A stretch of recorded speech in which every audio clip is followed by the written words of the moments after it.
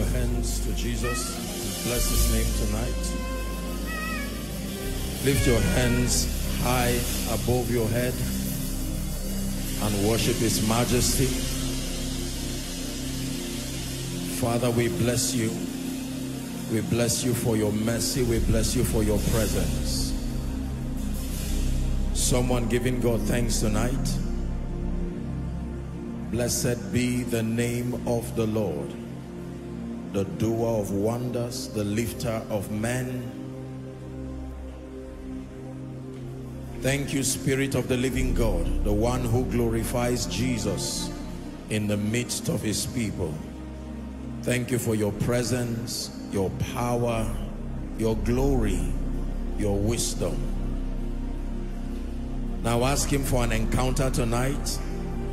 Father, give me an encounter again by your word, by your spirit. Give me a very definite encounter tonight.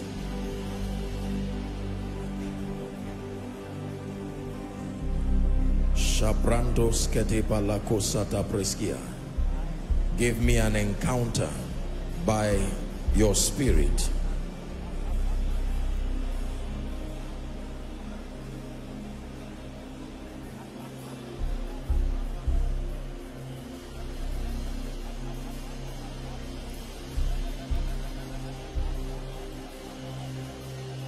In the name of Jesus. Affect my life, breathe on me. I look to you for life. Affect my life, breathe on me. I look to you for life. Affect my life, breathe on me. Lord, I look to you for life. Affect my life, breathe on me. One more time. Affect my life, breathe on me. I look to you for life. Affect my life, breathe on me. I look to you for life. Father, we pray that you will change us, you will build us. Let the revelation of your word come with power, and in the name of Jesus, may we ascend realms and dimensions in the spirit tonight. Empower us even by your spirit. Tonight, on account of your word and on account of your spirit, let weeping come to an end. Let pain come to an end. Let failure come to an end. Let negative seasons come to an end. In the mighty name of Jesus Christ. So shall it be. In Jesus' name. I'd like you to welcome someone by your left and right, and then please be gloriously seated. God bless you. Good evening, everybody. Help me appreciate in our midst tonight Reverend Aquila, House on the Rock, Jos. Thank you, sir. We honor you. We appreciate you so greatly. Thank you. I welcome you again in the name of Jesus Christ. For all who are connecting by way of internet, the Lord will do you good tonight in Jesus' name. Hallelujah. I thought very deeply about the service while I was away ministering, and it just occurred to me again, and it came with a renewed passion, how that it is very important that God's people be enlightened. The times that we live in are not times when you should entertain ignorance. Hallelujah. Spiritual ignorance, especially as we approach the close of the age, will mean defeat. Are we together? Spiritual ignorance will mean that an individual may never be able to represent the purposes of God in his life. So now is not the time to entertain ignorance whatsoever. We must be ever opened and ever ready to access light. Light that grants us grace to be in command. Light that grants us grace to reveal Jesus. Hallelujah. And this, as you have learned again and again in this place, is the assignment of a teaching priest. In fact, let me tell you this. Let me describe for you the jurisdiction of my commitment to you as far as the ministry of the word is concerned. Number one, my first assignment to you and over you by God is to create an atmosphere that sponsors supernatural encounters. Please do not forget this. My first assignment is not to teach the word. My first assignment is to labor with the Spirit and ensure and insist that the atmosphere remains ever conducive for encounters. Encounters with the Spirit of God, because there are some things teachings will not do. It will take a direct encounter with the Spirit of the living God. So the atmosphere of worship, the atmosphere of prayer, all of these is to be able to make the atmosphere, the spiritual climate conducive for encounters. Number two, enlightenment. My second assignment over you by God is to be able to grant us access to high-level spiritual illumination. Please, I want you to listen carefully. Hallelujah. So that you comprehend the ways of God, you comprehend the mysteries of the kingdom. Because in your enlightenment is the manifestation of your authority in the Spirit. Authority in the Spirit is light dependent. John 1:5, the light shineth in darkness, and the darkness comprehended it not. That means for as long as you are in darkness, there are some things that will not be possibilities in your life. Hallelujah. The Bible says in Ephesians 4:18 that when we are in darkness and our minds are blind, we are alienated from the life of God, and that through the ignorance that is in our hearts.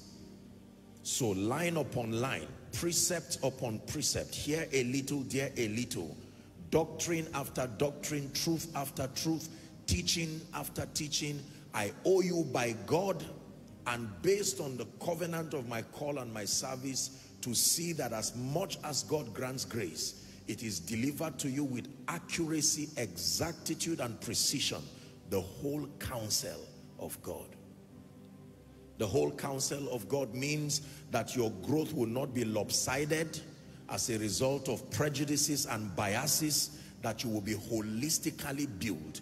I will teach prosperity like there's no other topic to teach. I will teach character like there's no other topic to teach. I will teach the ministry of the Spirit like there's no other topic to teach. I will teach on influence like there's no other topic to teach. I have no particular biases to any area of the kingdom life at all, provided it is scriptural and it makes for the holistic development of the saints. When I teach it, I will teach it with passion. That is the assignment of a teaching priest. Are we together? So that in addition to your godliness, in addition to character, you are able to find a life of meaning and purpose to represent Jesus holistically. The third assignment that I have over you is the assignment of empowerment. In partnership with the Holy Spirit, I owe you to supply you by the Spirit all of the spiritual resources that make for your strengthening and your overall empowerment. The Bible says if you turn aside in the day of battle, it says your strength is small. Empowerment, spirit, soul, and body. Mental empowerment that comes by providing superior ideas. Spiritual empowerment, building capacity. That's why we took our time to pray and fast. It doesn't have to be a special occasion or a special request. It is part of the spiritual growth process of any serious believer. Hallelujah. And then, of course, I owe you support, any and all kinds of support, to be able to guide your steps, your walk with God, to see to it that your Christian experience is not without help and is not without support.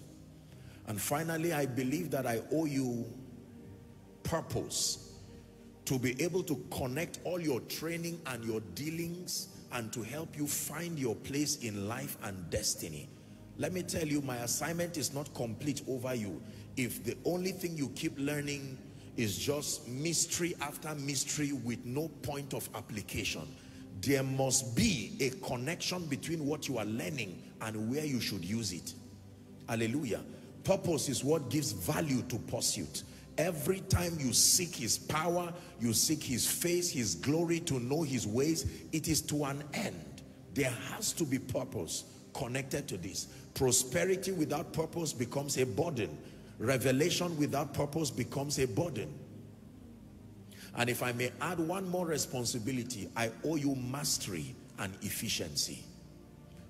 I owe it to you that you not only come into a comprehension of the truth, but that you come to a point of mastery and efficiency. It says, he that strives for mastery is not crowned except he strives lawfully. Hallelujah. And for as long as God grants me strength, you can be sure that I remain ever committed to seeing that these various dimensions are supplied for adequately. Hallelujah. But you also owe yourself an assignment. There is a participatory role that you have to play. Your first assignment is genuine connection and submission to learn. Your first assignment is not writing. Your first assignment is not receiving. Your first assignment is not shouting amen. Your first assignment is not falling. Your first assignment is not even testifying. Your first assignment is a commitment from the depth of your heart that for the sake of the kingdom, for the sake of my destiny, for the sake of those connected to me, for the sake of the mandate upon me to reveal Jesus, I submit myself to learning. Acts chapter 2 and verse 42. Acts 2:42. The Bible says, and they continued steadfastly with resilience, with endurance. That means that continuation was not convenient, but it was a covenant. They continued steadfastly in the apostles' doctrine and fellowship, in breaking of bread and in prayers. Hallelujah. So you owe it to submit yourself to learn. Number two, you owe it to apply the truths that you learn. You must obtain grace. There is no teaching that happens here that we just wrap up by the last point. We say, okay, with these few points of mine, I hope that you now understand. God bless you. See you next week. We always end every meeting with prayer. And among the many things we seek to do is to obtain grace. It says, now that ye know these things, happy are you if you do them. You need the engracing of the Spirit, because it is not by might nor by power. The Bible says it is by my Spirit. Paul said, I know what to do, but to do it I do not have that ability. He says, with my spirit I serve the Lord, but in the flesh I see another law working in my members. He said, oh wretched man that I am, who shall deliver me from this body of death? So you can know what to do, but the engracing to do it may not be there. Hallelujah. Praise the name of the Lord. And may tonight be one of such nights where you get to learn the precepts of the Spirit again with power and with wisdom. You are equipped by the power of the Holy Spirit. By the way, let me ask you, how many of you can truly testify that your life is changing? I'm not talking of this church thing that you say just so that you don't annoy a man of God. If you are not changing, listen, the problem is not what you are hearing. The problem is you. That's why I'm confident enough. I know the power of what is coming to you. Are we together? If you are not changing, there are many reasons. One, you are not born again, possibly. 2, you are not engaging the truths that you are learning. Or 3, you are not even connected sincerely. You can come here like a football fan, coming to watch a spiritual match, and you are happy, entertain yourself, coming to see faces and share the grace and go back. Or you can come here carnally minded, desiring something else other than Jesus. Let me tell you sincerely, the recipe for frustration is that your eyes is in any other thing other than Jesus. I give you a guarantee, sooner or later you will be frustrated. The longevity factor in the house of God is as you stay gazing on Jesus. If you look for trouble, you will find it. If you look for inefficiency, you will find it. If you look for mundane carnal things, it will distract you, unfortunately. So you must set your eyes on Jesus. Lord, I am here for you. I am here for your presence. I am here for an encounter. Hallelujah. Speak to us in the name of Jesus Christ. Help us, oh God, to rise and to stand strong. I want you to pay attention to what you will learn tonight, because I believe that this is a much needed revelation, especially for the times that we live in. I woke up I think a week or 2 ago, and just to look through online papers, and I saw that they were showing the picture of a little baby, and it's purported that she's the 8 billionth baby on earth. And it didn't excite me, because you see, I've read my Bible and I interpret life from the lens of scripture. Go and read the Bible and find out what happens every time men begin to multiply. From the book of Genesis, every time men begin to multiply, greed begins to multiply. Self-centeredness begins to multiply. The fight for resource control begins to multiply. Are we together? Yes. So with increase comes the burden of maintenance. That means that there are things that if you do not know, I hate to be the bearer of bad news, but based on intelligence and based on scripture, we are about to see the greed of man stretch to borders we have never seen in modern history. We are about to see people act like beasts in selfishness and wickedness like we have never seen. That means people will easily fraternize with the realm of the spirit to, if possible, clear everybody out of the way and make sure they have access to this. Praise God. I have a little beautiful aquarium, and they put all kinds of fish, all kinds of fishes there. And one time I found out the tiniest of them just disappeared. I didn't see them again. And then I said, something must be going on here. I mean, these guys have coexisted in peace. What would have happened? I found out that the larger fishes will cluster around an area and seem to eat and then go back. And I couldn't find the tiniest, you know, the very small ones again. And I got sad, and I said, I hope it is not what I am thinking. I hope, because I traveled for a while, so when I came back, I didn't find 2. And I said, what in the world is this?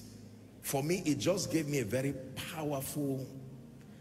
I said, how could these fish be living together in peace, eating together, celebrating together, and just a few extra days beyond their normal schedule of food, and you come back and you don't find the 2 smallest ones? They are gone. What was in the mind of the larger fish as they ate the smaller ones? They said, look, I love you.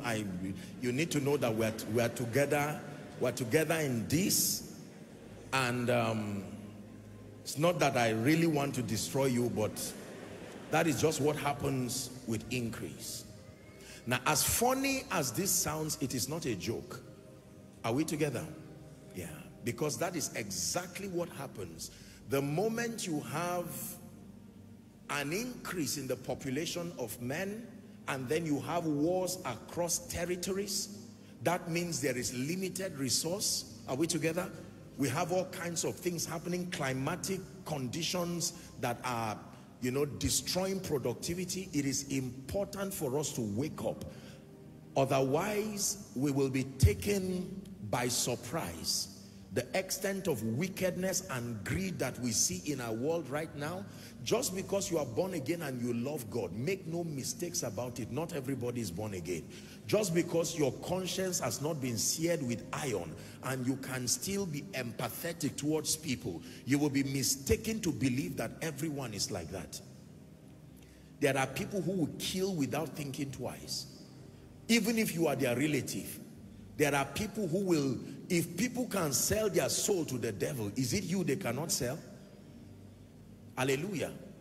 That means we need to hold on. We need to lay hold to all the forces that guarantee our victory, even at such times. Hallelujah.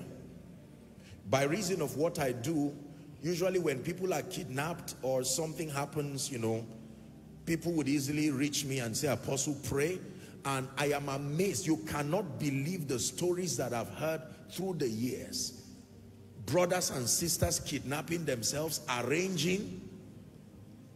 Are we together? Husbands and wives arranging evil. Look, the heart of man, is desperately wicked.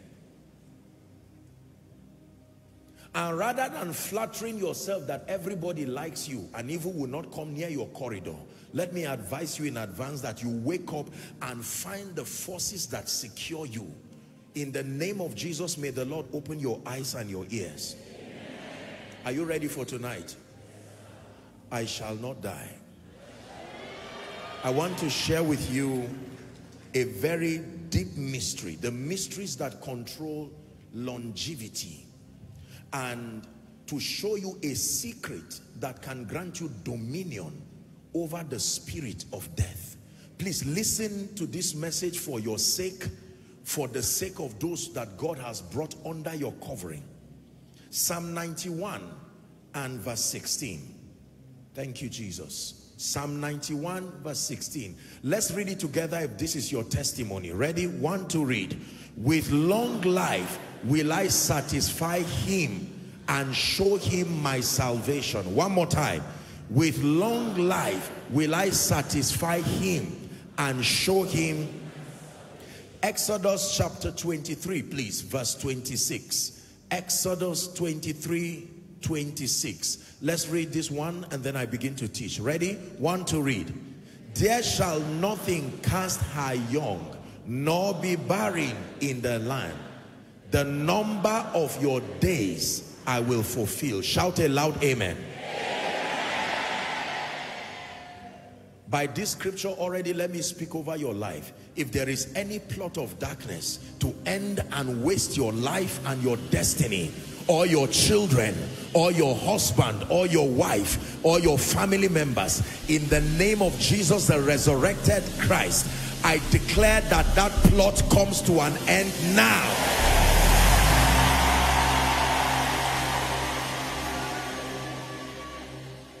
Like Haman, whoever digs a pit, programming that you or your loved ones will fall into it in death, in the name of Jesus, the diggers of those pits will fall into it. Please sit down. Major thoughts as far as longevity is concerned. Number 1, please write it down. The first thing I want you to know tonight, ladies and gentlemen, people of God, is that God's desire and God's plan for the saints in Christ and for men is to live our lives on earth to its fullest. God's plan, God's ultimate plan and ultimate desire for you and for me is that we live our lives here on earth to its fullest. That means it is not the plan of God that our lives be cut short.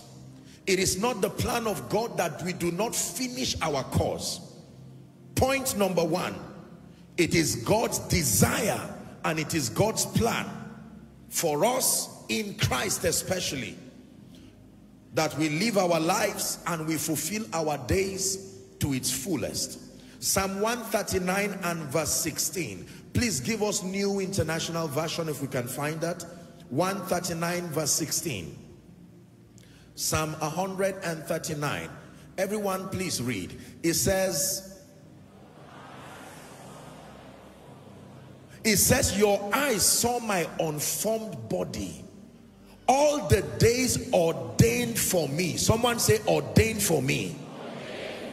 Were written in your book before one of them came to be. That means it was not just the idea of my parents. The Bible says that when you showed up, before you showed up, there were days that were ordained for you. Now, whether you will fulfill those days or not is a separate issue.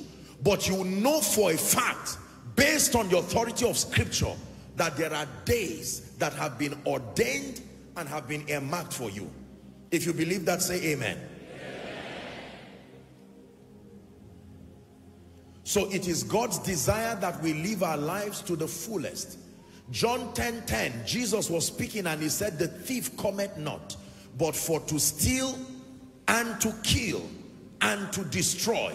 Notice he never said to steal or to kill or to destroy. He wants to do all.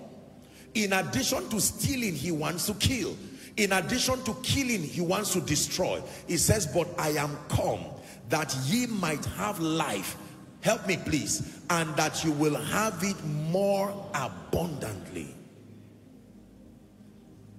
Point number 2.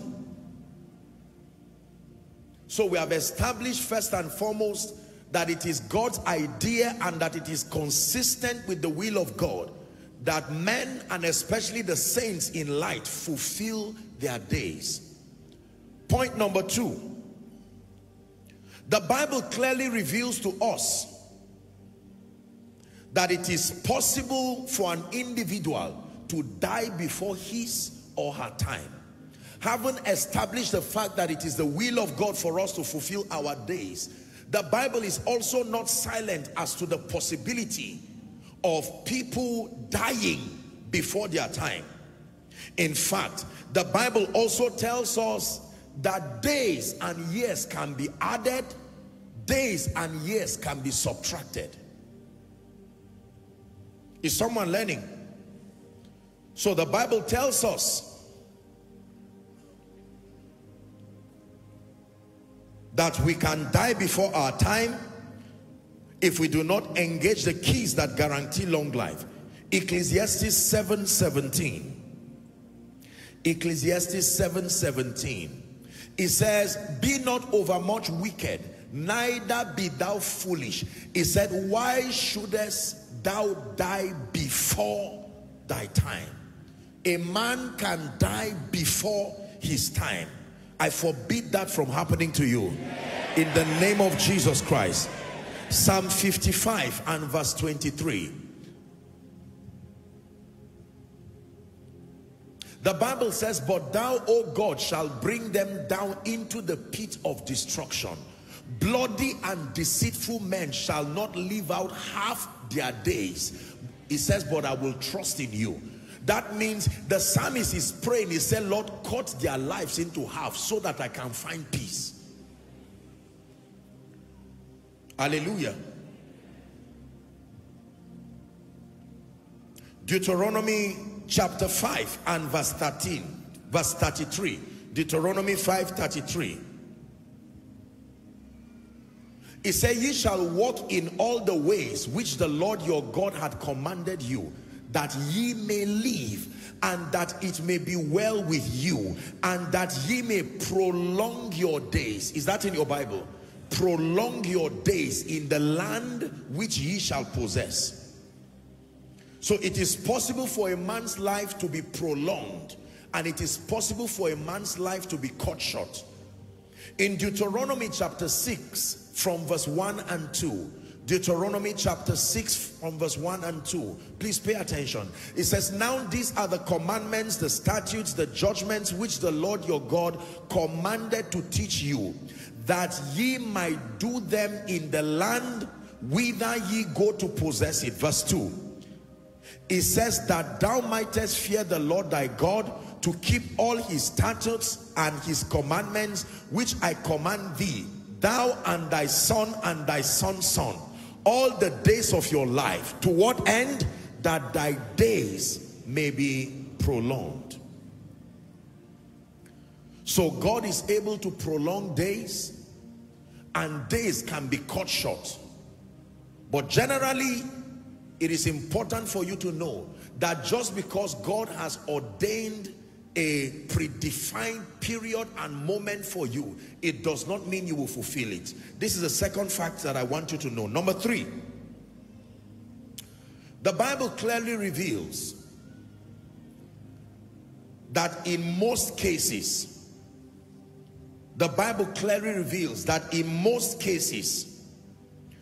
God is not behind the untimely death, especially of the saints. Write it down, please. The Bible reveals that in most cases, underline the word most cases, God is not behind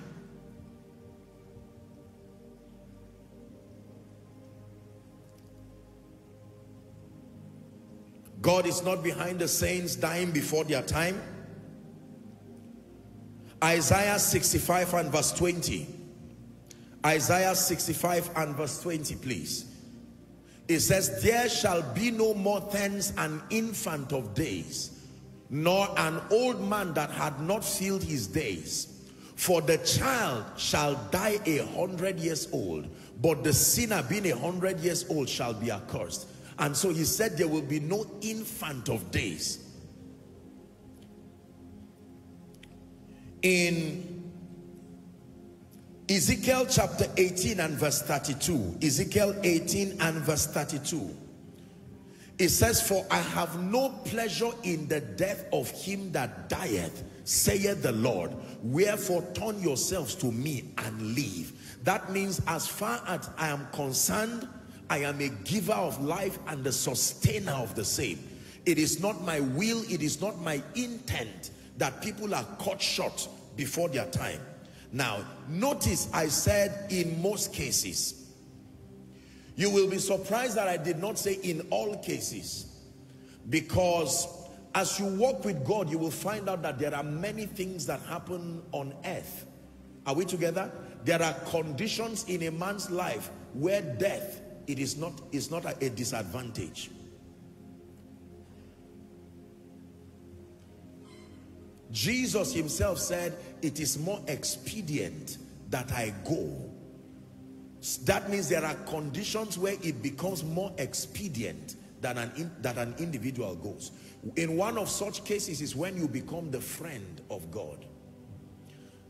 There is an implication to being the friend of God.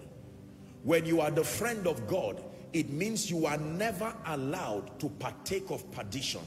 And if as a friend of God, something will happen to you based on your decisions, and it will cut you away from God, he will take you himself. So that you are spared, let the body be corrupted, but that your soul be preserved.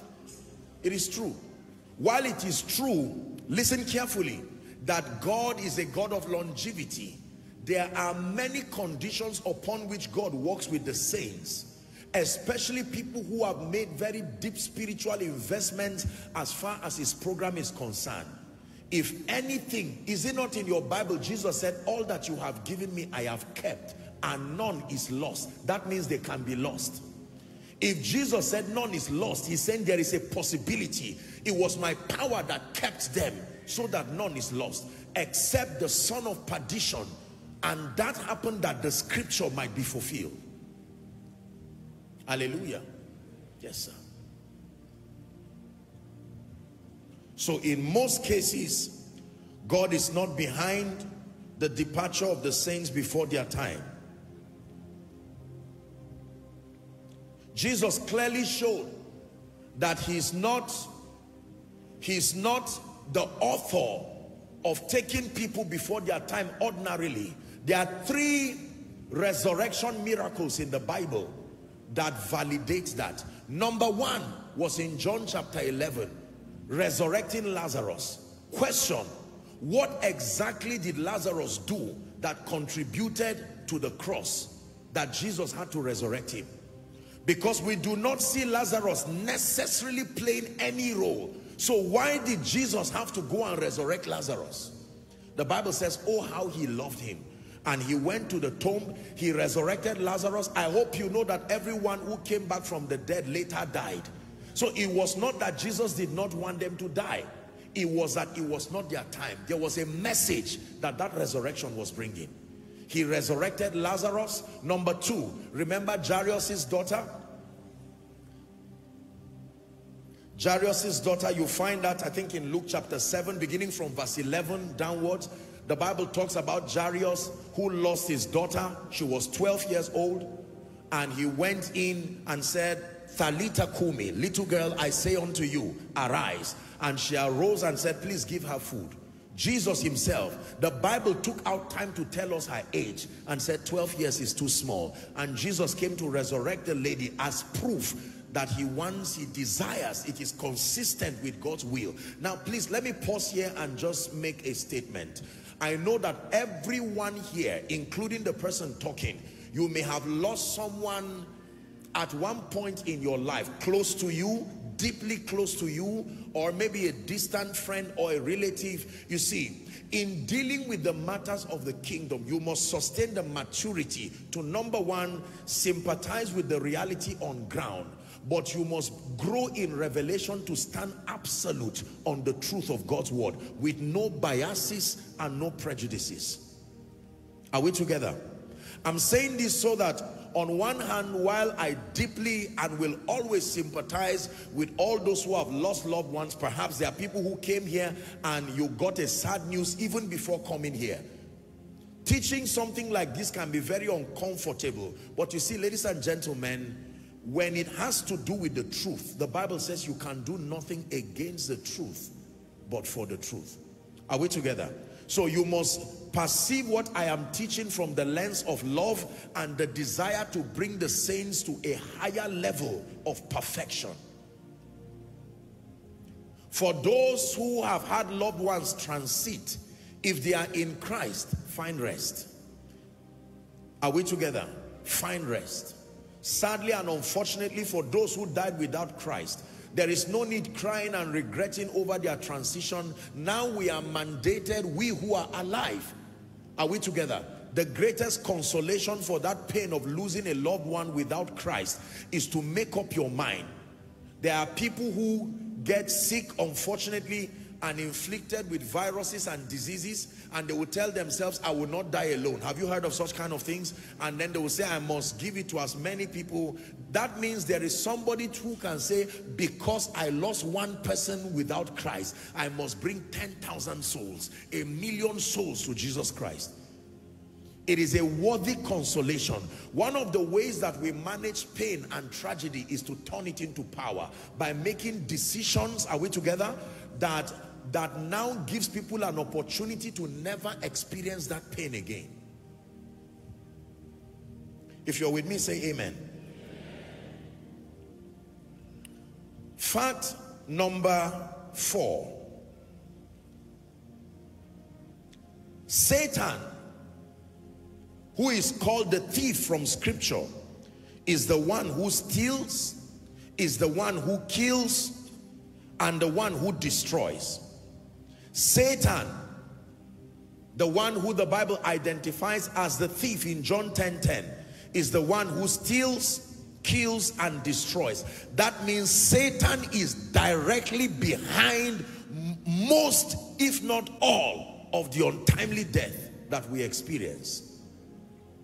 Satan, according to the authority of scripture, is the one who steals, he kills, and he destroys. Jesus gives life.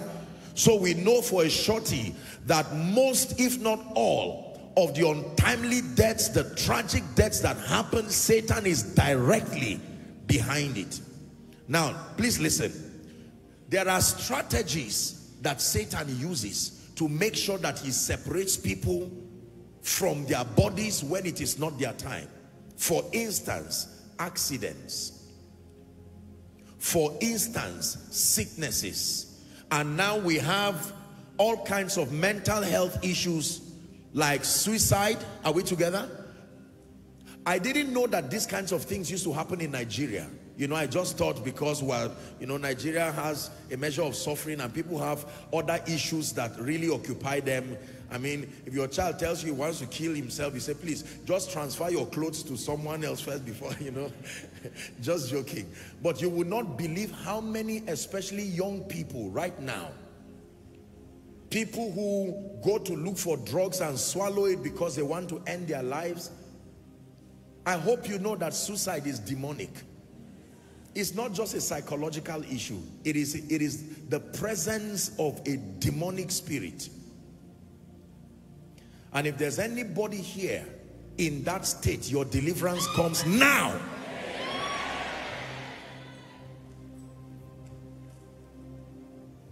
In the name of Jesus.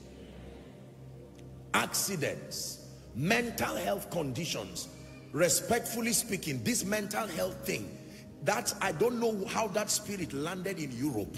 That spirit is sweeping across Europe. You see vibrant young men and women. Medical doctors will tell you the amount of young people who are getting into mental health states, and the moment you attain that state, the next thing is suicidal thoughts.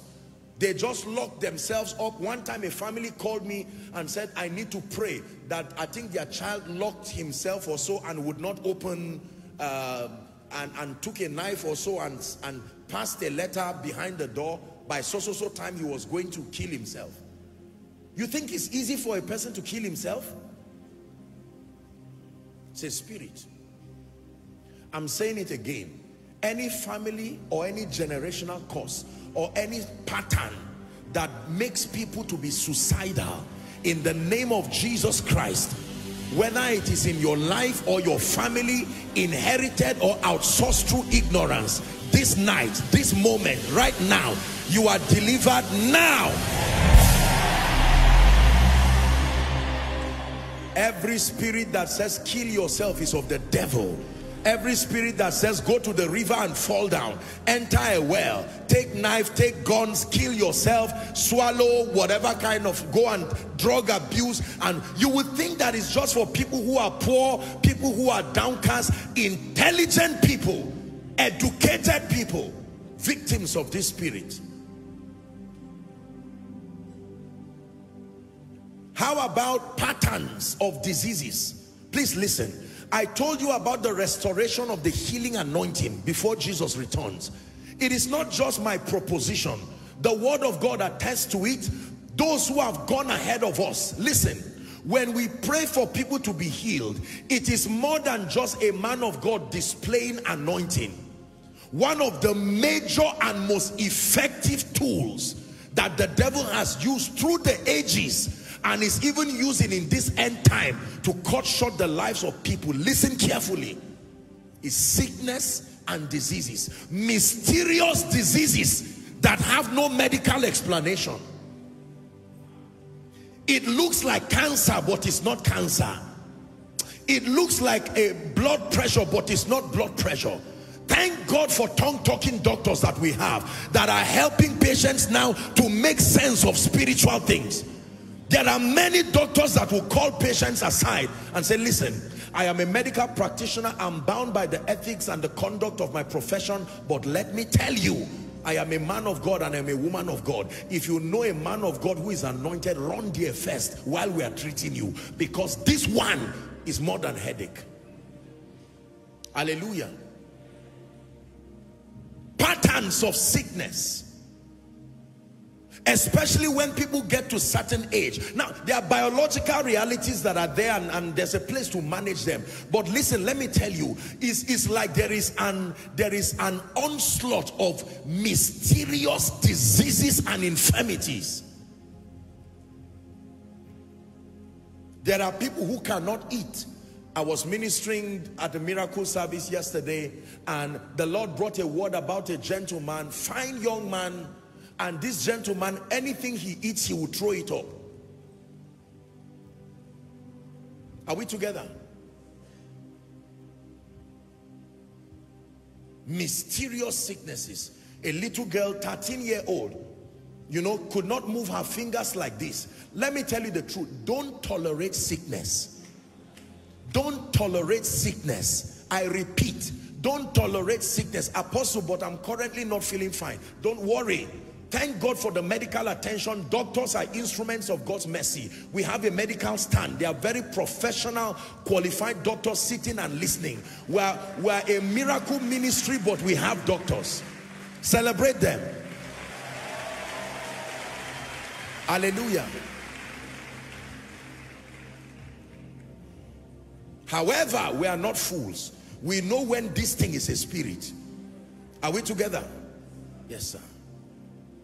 And let me speak over someone. In the name of Jesus, that disease that has defied medicine, that disease that has defied, do you know, listen, before I pray for you, I once ministered to a woman. I could not believe it. If not because I'm surrounded by doctors, I probably would think it's a lie. 33 surgeries. How many? 33. What part of your body is left? 33 surgeries. They remove this, it reappears. They do this one, it appears somewhere. Have you heard people say, I feel something moving in my body? Today is on my head, tomorrow is on my chest. Let me speak to you. If there is any spirit moving, roaming around your body, in the name of Jesus, the Lord sent you here tonight. I break that curse from your life now. I break that curse from your life now.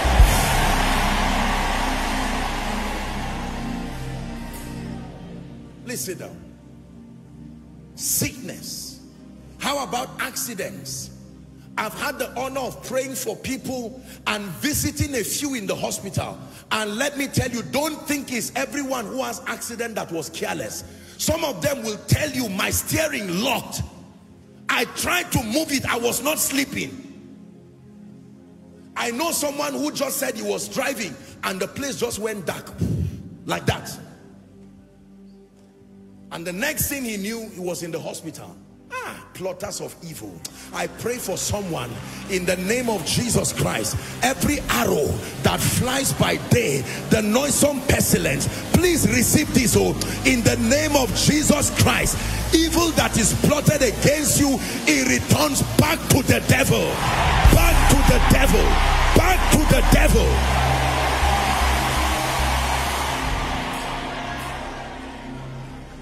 Hallelujah. Praise the Lord.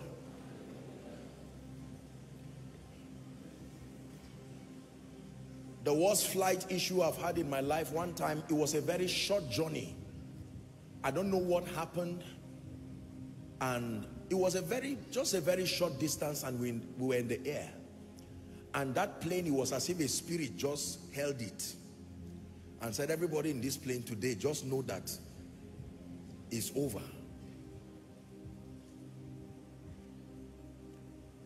It was shaking left and right. And when the pilot started talking, his voice was shaking. And then I sat down and I said, no, I have no covenant with death, not through a plane. When we landed, everybody clapped. Everybody clapped because people were already thinking, oh God, so was this the plan? When I left home this morning, if it will crash, you will not enter. In the name of Jesus, I say it again, if it will crash, you will not enter. By all means, if it will crash, you will not enter. But if you enter, may it not crash.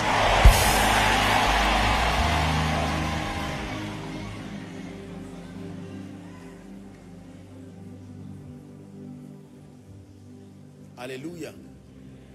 Praise the name of the Lord. That someone is driving. Now people have their individual carelessness. Don't get me wrong. There are people who are very careless. But someone is driving and suddenly the car loses control. No brakes. No nothing. The brake is not working again. And here is a trailer coming. No. he shall keep his angels charge over you. Koinonia, hear me. I stand by the God of heaven. We will not bury anybody in this place.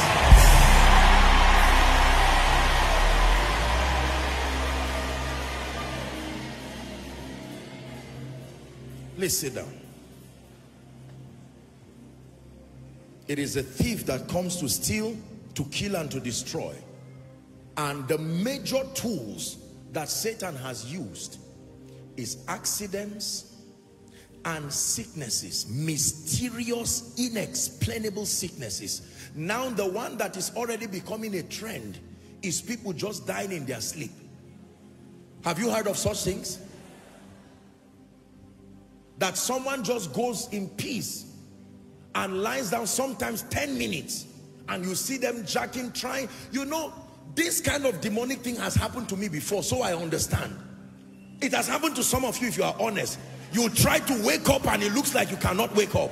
The Bible says, I lay me down and I slept. It said, I waked. Whatever does not want you to wake up, I curse it now. I curse it now. I curse it now. Help them, please. I curse it now. I curse it now. I lay me down and I slept. I waked, for the Lord sustained me. Listen, I remember those days. It was almost like a nightmare to go to bed. Once it is evening, I just begin to think, I hope this battle will not come. And you lie down. Sometimes you can be hearing people physically talking, but to wake up, if you are going through this experience, don't keep quiet. I'm praying for you now. It's a demonic thing. It's the spirit of death. I reject it from your life now.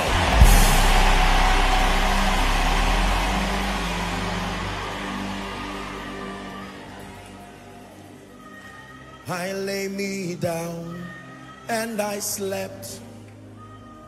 I waked, for the Lord sustains me. That you go to bed and wake up. Now hear me. One of the ways that Satan hijacks people is by connecting them to the spirit of the grave, using the face of dead people. That people have, you have no business. Hear me. There is the spirits of just men made perfect, but there is the spirit of death using the faces of men. Anybody visiting you, any stranger manipulating you, coming in your dreams, coming in your sleep, using the faces of people, saying, let us go, let us go. I cut you away from them right now. I cut you away from them right now. I cut you away from them right now. Hear me. Let me pray for every parent here. The spirit that says you will not reap from your children, that with your own hands you will bury your children, I stand by the God who called me and I declare the spirit of untimely death is caused from your children. Caused from your children.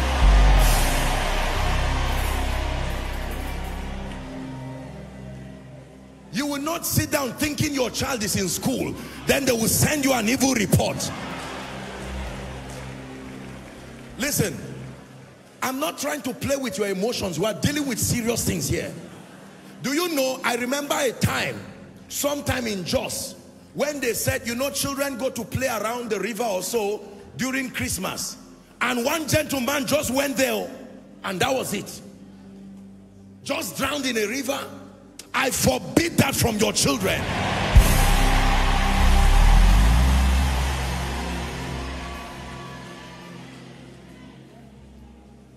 Sickness, accidents, and manipulating the realm of the spirit and just taking people away. You see, let me give you, sit down please, sit down. Sit down. Let me encourage you if you can. By the grace of God, if God grants you the grace and the time, one of these days, just take 15 minutes, walk with a doctor and visit the hospitals. Even if it's just to bless the patients and say hello. something will happen to your mind. You will see the reality of evil. Hallelujah. Honestly, everybody understands this message, but the people who really understand this message are doctors and medics, because they see this every day. Accidents. You just hear that someone said, let me quickly go and let me buy something and come back, wait for me. And the next thing they call you and say, are you related to so, so, so and so? It's gone.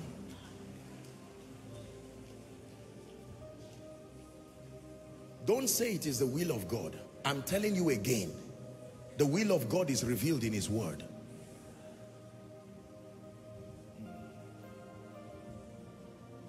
So number one, God's plan is longevity for the saints. Number two, the Bible clearly tells us that we can die before our time, that life and years can be added, life and years can be subtracted. Number three, the Bible also reveals that in most cases, God is not behind the untimely departure of the saints. There are few exceptions to that. And then number four, the Bible identifies Satan as that thief who comes to steal, to kill, and to destroy. And he uses principally the strategies of accidents, circumstantial tragedies, or inflicting pain and diseases and sickness to our bodies, or walking in fraternity with the realm of the spirit to directly cut short your life.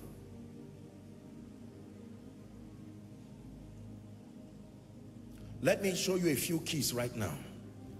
I truly sense that as I begin to teach right now, that some of you, what I am talking about may not directly affect you, but there are people connected to you by bloodline. They may not be listening. So don't be surprised that as the power of God touches you, it's not really for you. He's touching you maybe for your mother who may not know, and the devil is about to take her. And God said, thank God you came for Koinonia. That as the power of God is touching you, is bringing deliverance for her. Maybe it's your father, maybe it's your siblings. For some of you, even your family members. Please hear me. Before I begin to give you the keys, God is ministering to me.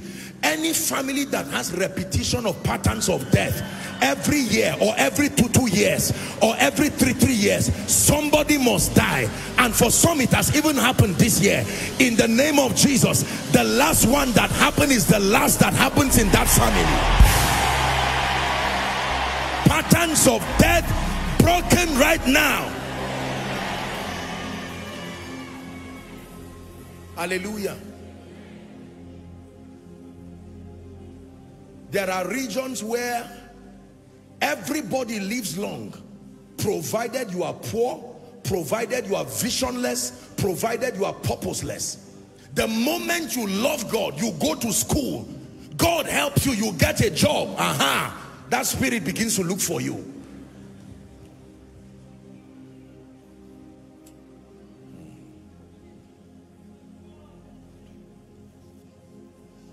You can refuse to die. And I want to share with you the keys. Listen, please hear me. When we teach on longevity, and when we teach you the keys that make for victory over, it's not the fear of death. As for the believer in Christ, whether it is in this life or after this life, you are victorious forever. So please understand that this is not some Pentecostal way of managing death. No. Or managing the fear of death.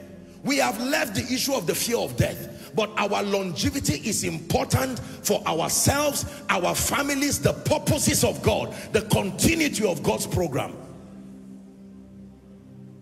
This is not an issue of death. Paul said to be absent in the body is to be present with the Lord. There is a way believers transit in victory and with honor. Paul said, I have fought the fight of faith. I have finished my course. Jesus himself said, it is finished. He was not surprised.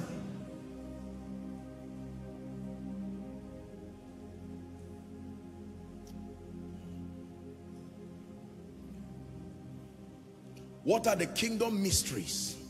What are the keys? Please, I beseech you in the name of Jesus. I can go down on my knees for you if you want me to listen and pay attention to what I'm telling you.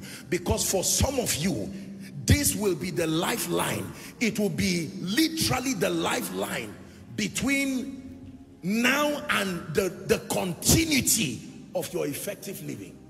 Please pay attention. This is more than a sermon.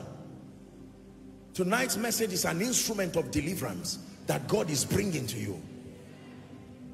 And for those following online, I want you to pay attention. You may need to call somebody and say, connect now. You are about to hear something and receive an impartation. Do you know that there are people scheduled to die every week?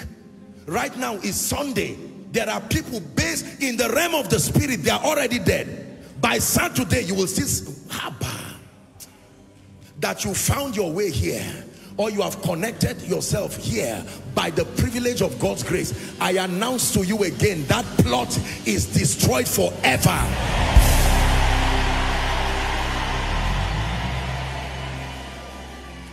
All right, let's write.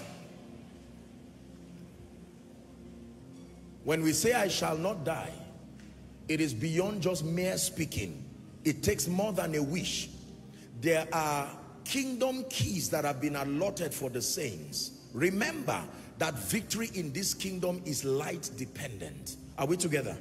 Key number one, are you ready? The first key, based on the word of God, that guarantees longevity is submitting to Jesus, who is the resurrection and the life. Write it down, please. The first key that guarantees longevity is submitting to Jesus, who the Bible calls the resurrection and the life. Your encounter with the resurrection and the life is your surest guarantee. The resurrection and the life. In John 4 and verse 16, Jesus said, John 4:16, please give it to us. My apologies. John 11 from verse 25 to 26. John 11. Jesus said unto her, I am the resurrection and the life. I am and the life. He that believe in me, though he were dead, yet shall he live. 26. And whosoever liveth and believes in me shall never die. Do you believe this? It's up to you to answer. Are we together?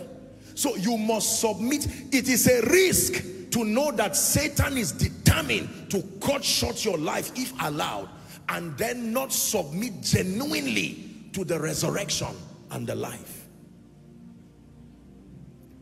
When you are sick, medically speaking, you don't run to a carpenter for help. Is that true? You don't run to a carpentry shop. You run to a pharmacist or to a hospital, the one who addresses your situation.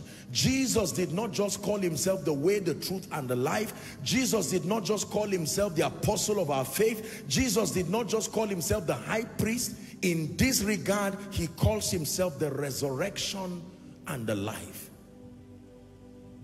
So your first key to walking in longevity biblically is submitting to Jesus, the resurrection and the life. Number two, very quickly, is someone learning? The second biblical key that is responsible for the longevity of the saints, that gives you immunity and victory over untimely death, is the fear of the Lord. The fear of the Lord, the spirit of reverence. Please write it down. The fear of the Lord. Proverbs chapter 10 and verse 27. Proverbs 10:27. The Bible says the fear of the Lord prolonged days. Look at it. The fear of the Lord prolonged days, but the years of the wicked shall be shortened. Is that in your Bible? The fear of the Lord. What does it mean to fear God? It means to honor him. It means to revere him. It means to respect him. And the clearest proof of the fear of the Lord is obedience. The fear of the Lord prolonged days. Proverbs chapter 9. Let's look at 10 and 11. Proverbs 9, 10 and 11. The Bible says the fear of the Lord is the beginning of wisdom, and the knowledge of the holy is understanding. 11. It says, for by me, the fear of the Lord now, thy days shall be multiplied, and the years of thy life shall be increased. Shout a loud amen.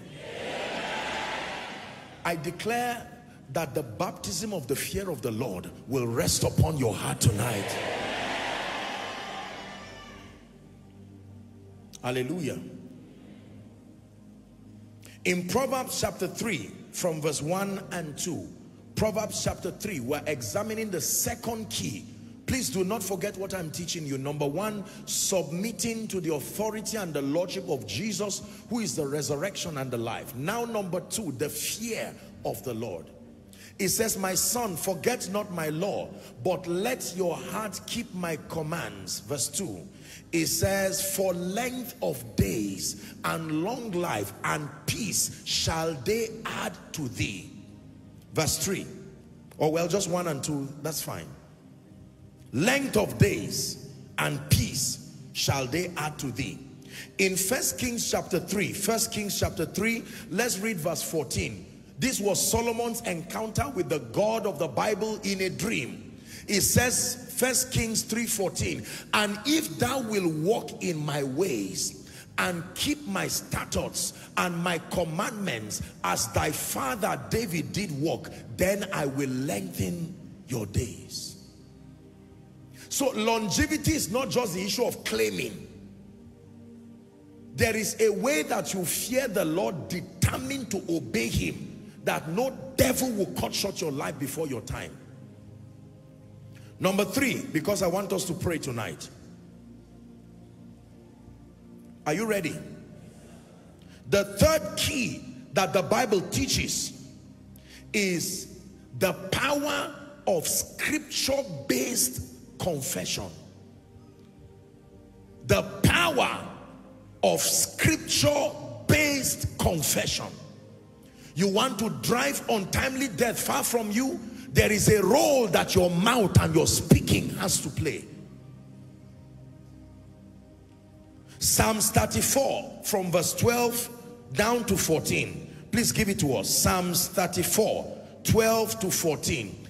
He said, what man, Apostle Peter repeated this now in the New Testament, what man is he that desireth life and loveth many days, that he may see good? It's a question.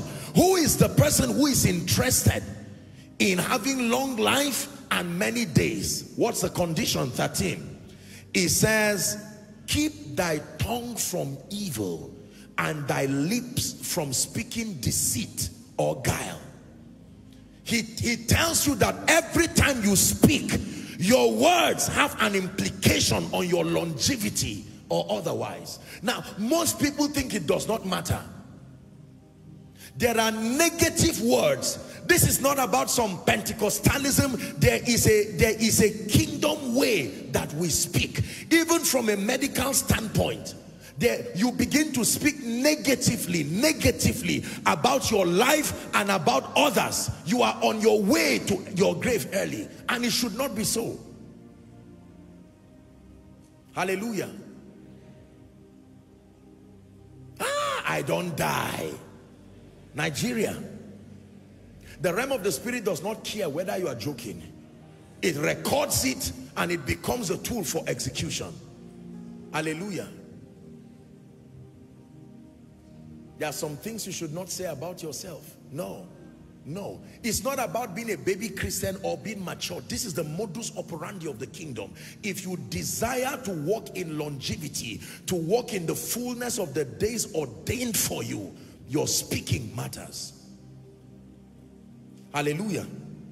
Is someone already learning? Speakings. Proverbs 18:21, popular scripture. 18:21, Proverbs. Death and life are in the power of the tongue, and they that love it shall eat the fruit thereof. What is the fruit of death? I mean, death and life are both fruits. And it's interesting that the same tongue can produce any one of them. In the name of Jesus, this is the day the Lord has made. I declare that I rejoice in it and I am glad. Hallelujah.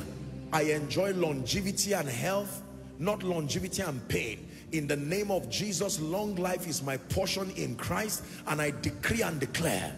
It says, knowest thou the ordinances of heaven, and canst thou establish the dominion in the earth thereof. You don't speak death, speak negative things. You know, I was having a meeting with the leaders, I think a week or two ago, and then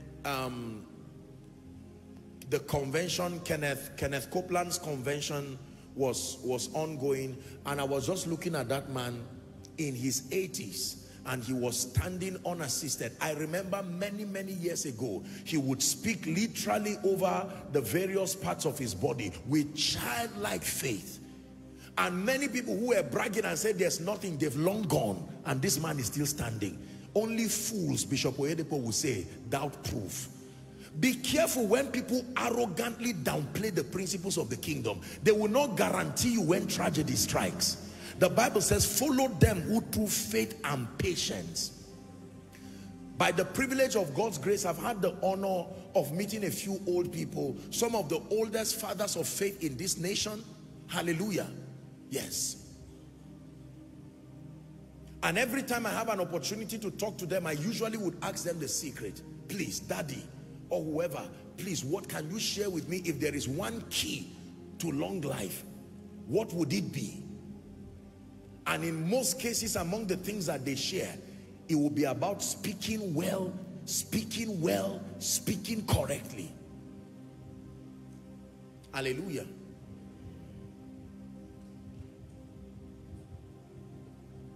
This is more than positive confession. This is not just psychology, although that is profitable in itself. But we are talking of a scripture-based confession.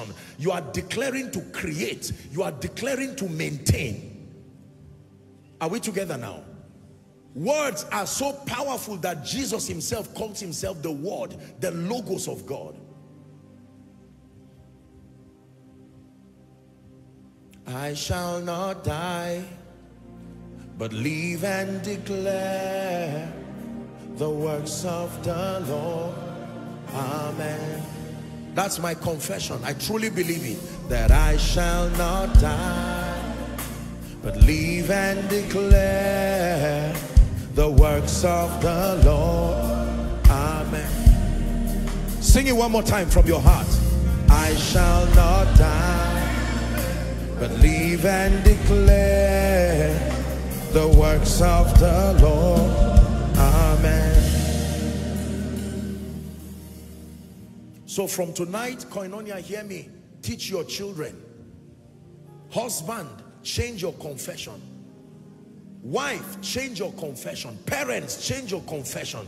Children, man of God, leaders, start speaking to be consistent with the word of God. In the name of Jesus, I am blessed.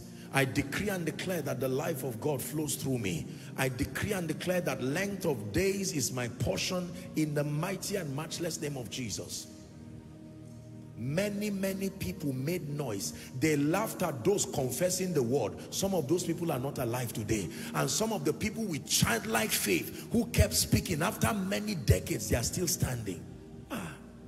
Though we are few, we're surrounded by many who have crossed that river before.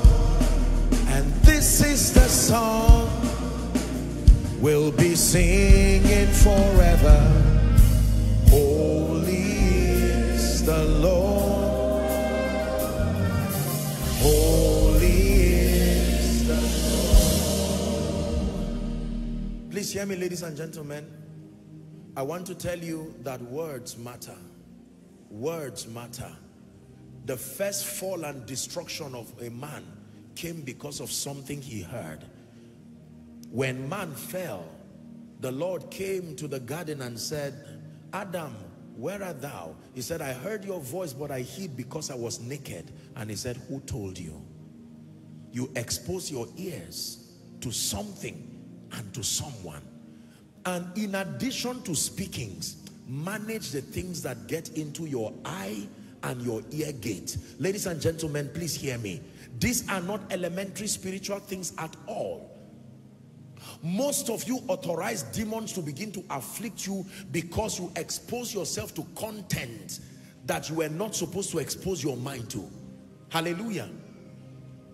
Be careful from reading all kinds of nonsense magic books. There are people today, and let me say it especially to younger people who are in ministry, let your search for revelation not lead you to demonic things where you go and encounter all kinds of spirits, books of the dead, because you are trying to access realms, 15 dimensions of consciousness, and you start reading those things until you find yourself there. You come back with all kinds of familiar spirits. Sufficient for your growth and your excelling is the truth that is contained in scripture. The Bible says many, listen, it says many miracles did Jesus in the presence of his disciples that were not recorded in this book. Give it to us. John 20, please. The last verse. That would be verse what now? The last. Please look for it for us. John 20. The last verse.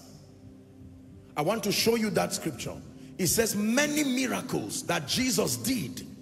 John chapter 20.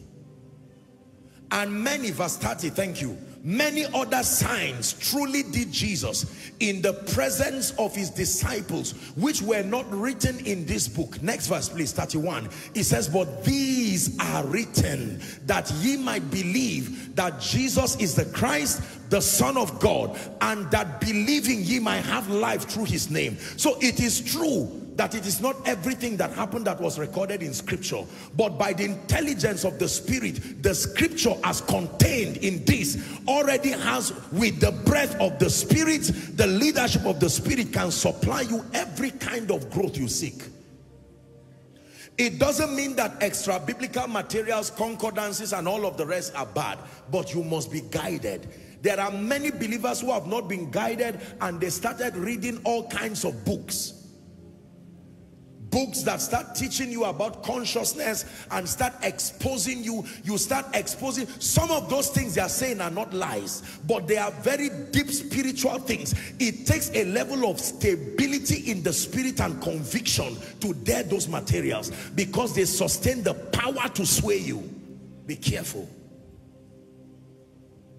In a bid to look for a sermon, many of us have traveled into hellfire to go and get messages there, and you never return again because you got there in a search for mysteries, and people return with all kinds of things.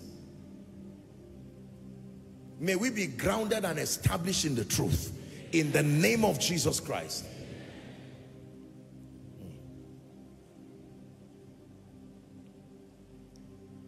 In America today, there are many young children who are already demonized because of being exposed to several materials. Unfortunately, there are many institutions that teach some of these courses and even recommend them to children. And they open up themselves, and you find children asking parents questions that they cannot answer.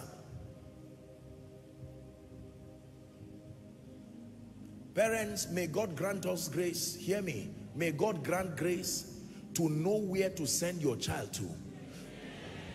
Just because the school fees is much does not mean it is a good school. There are many schools that you can pay whatever million, and with it you are paying the money for your child's death. We need to manage it, because sometimes in a bid to justify the amount of money that was spent, people introduce all kinds of programs. They bring all kinds, respectfully speaking, these are my opinions based on scripture. All kinds of therapies and psychologists, and some of these people don't fear God, and they start asking the children questions until something happens to your children that you do not understand. Somebody shout, God forbid. God forbid.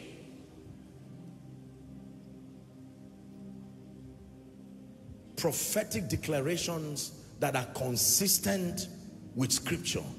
Prophetic declarations that are consistent with scripture. Hallelujah. Number 4, What is the fourth biblical key that controls longevity? Are you ready? Honor to parents.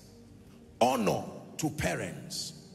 Honor to parents, both physical and spiritual. Honor to parents. Ephesians chapter 6 from verse 1 to 3. Please give it to us. Honor to parents, the fourth key now. Children, it says, obey your parents in the Lord. Please take note of the expression in the Lord. It didn't say, children, obey your parents anyhow, whatever they say. Children, obey your parents in the Lord. That means the parents are not the final say. The word of God is final say. I need to say this. I am an advocate of honor, but we need to be careful because many people have been derailed because of this scripture and because it was misunderstood. Obey your parents in the Lord, for this is right. Verse 2. It says, honor your father and your mother, which is the first commandment with promise. Verse 3, that it may be well with thee and that thou mightest live long upon the earth. Please look up. The spirit of rebellion, the spirit of dishonor will always cut short the life of the victim. Unfortunately, our generation, except God helps us, corporately, we're beginning to embrace dishonor. It's beginning to be fashionable. People say it doesn't matter, it's my life. But you see, there are laws. I pray that dishonor will not make our generation cost because of the ill speakings that come from the pain of parents. Hallelujah. There are many people today that it is not well with them because they have secured the curses and the ill speakings of parents. And let me tell you, when it has to do with parents, whether they are born again or not, by reason of being parents or being in a position of parents, there is authority that was given to them. They can speak and the realm of the spirit will obey. And let me declare over someone, if either by your mistake or maybe your past or not having any knowledge, you have secured the cause or the ill speaking of any parent, any father, any mother, physically or spiritually, by the mystery of the blood and the mercy of God, that statement is cancelled right now. Hallelujah. Now I must bring a disclaimer. We men of God like scriptures like this, unfortunately, because it has been a useful tool for manipulation through the years. There is a balance to this. It does not mean just because people are asked to honor leaders, spiritual leaders especially, it does not mean that people should remove their brains and throw away and become children and become fools. No, there is intelligence in our faith walk. Are we together now? Yes. So there is a balance. However, honor still remains a potent spiritual law that is responsible for longevity. Honor your father and your mother. Some of you, by this teaching, you may need to call, even if it's your physical parents, and just tell them, listen, I'm sorry. The other day I shouted and insulted you and said, go to hell. It's just my foolishness. Accept that I'm just a child. I came for Koinonia, and God used Apostle to drum sense into my head. Mama, I am sorry. I desire to live long. And some of these are little children who insult everybody based on the movie, hold their hands, tap it 2 or 3 times and sit them down, show them a scripture and say, listen, young man, if you want to live long, do not make it marketable to insult everybody. Don't say it's just a little boy. The Bible says foolishness is bound in the heart of a child, but the rod of correction will drive it far from him. Not the rod of wickedness, the rod of correction. Hallelujah. Is someone learning? Honor. Honor to parents, honor to fathers. When God plants you within a ministry, honor the authority structure that he has put there. Are we together? This spirit of rebellion that many have carried has become their unbecoming. You continue to spell destruction for yourself. It ought not to be so. There is a way that the kingdom operates. If we're together, say amen. Honor to parents. Proverbs chapter 20 and verse 20. Proverbs 20:20. In fact, when we read it, let's see how we can try NIV. The Bible says, whoso curseth his father or his mother, listen carefully, it said his lamp shall be put out in obscure darkness. Let me tell you how it works in the spirit. If a father fights his son, he loses his honor. If a son fights his father, he loses his life. There are allocations to these offenses in the spirit. You see that? Yes. Same scripture, 20:20. If a man curses his father or mother, it says his lamp will be snuffed out in pitch darkness. This is true. There are many people who have put themselves in this unfortunate condition, physically and spiritually across the globe, because of lack of intelligence. And remember, you can do nothing against the truth but for the truth. Number 5. Thank you, Jesus. Is someone learning? What is the 5th key? Are you ready? Engaging the mystery of the communion. The 5th key that is responsible for longevity, engaging with understanding the mystery of the communion. Engaging the mystery of the communion. 1 Corinthians chapter 11, please, from verse 24. Apostle Paul was mentoring the church in Corinth, and he was now speaking about the Lord's body. We're reading to 30. Please pay attention. And when he had given thanks, he brake it and said, take, eat. This is my body which is broken for you. Do this in remembrance of me. 25. After the same manner also he took the cup when he had supped, saying, this cup is the New Testament in my blood. This do ye as oft as ye drink it in remembrance of me. Now he begins to warn, for as often as ye eat this bread and drink this cup, ye do show the Lord's death till he comes. 27. It says, wherefore whosoever shall eat this bread and drink this cup of the Lord unworthily, it is that serious that it has a spiritual implication. You shall be guilty of the body and the blood of the Lord. 28. But let a man examine himself, and so let him eat of that bread and drink of that cup. To 30 now. It says, for he that eateth and drinketh unworthily. What does it mean to eat and drink unworthily? Without discernment and without revelation and without honor. It says he eateth and drinketh damnation to himself, not discerning the Lord's body. Let's read 30 together. 1, 2, read. For this cause many are weak, many are sickly among you, and many sleep. It didn't say few. That means there are many people today who have gone to the grave, and their offense is that they did not discern the Lord's body. I've had all kinds of teachings and opinions about the communion. I can tell you by the privilege of God's grace, I have studied my Bible. The communion with understanding is a deep spiritual mystery. It can be idolized, unfortunately, like it has happened, respectfully speaking, across the body, where people have turned the communion like a charm that does not contain any power. Do you understand?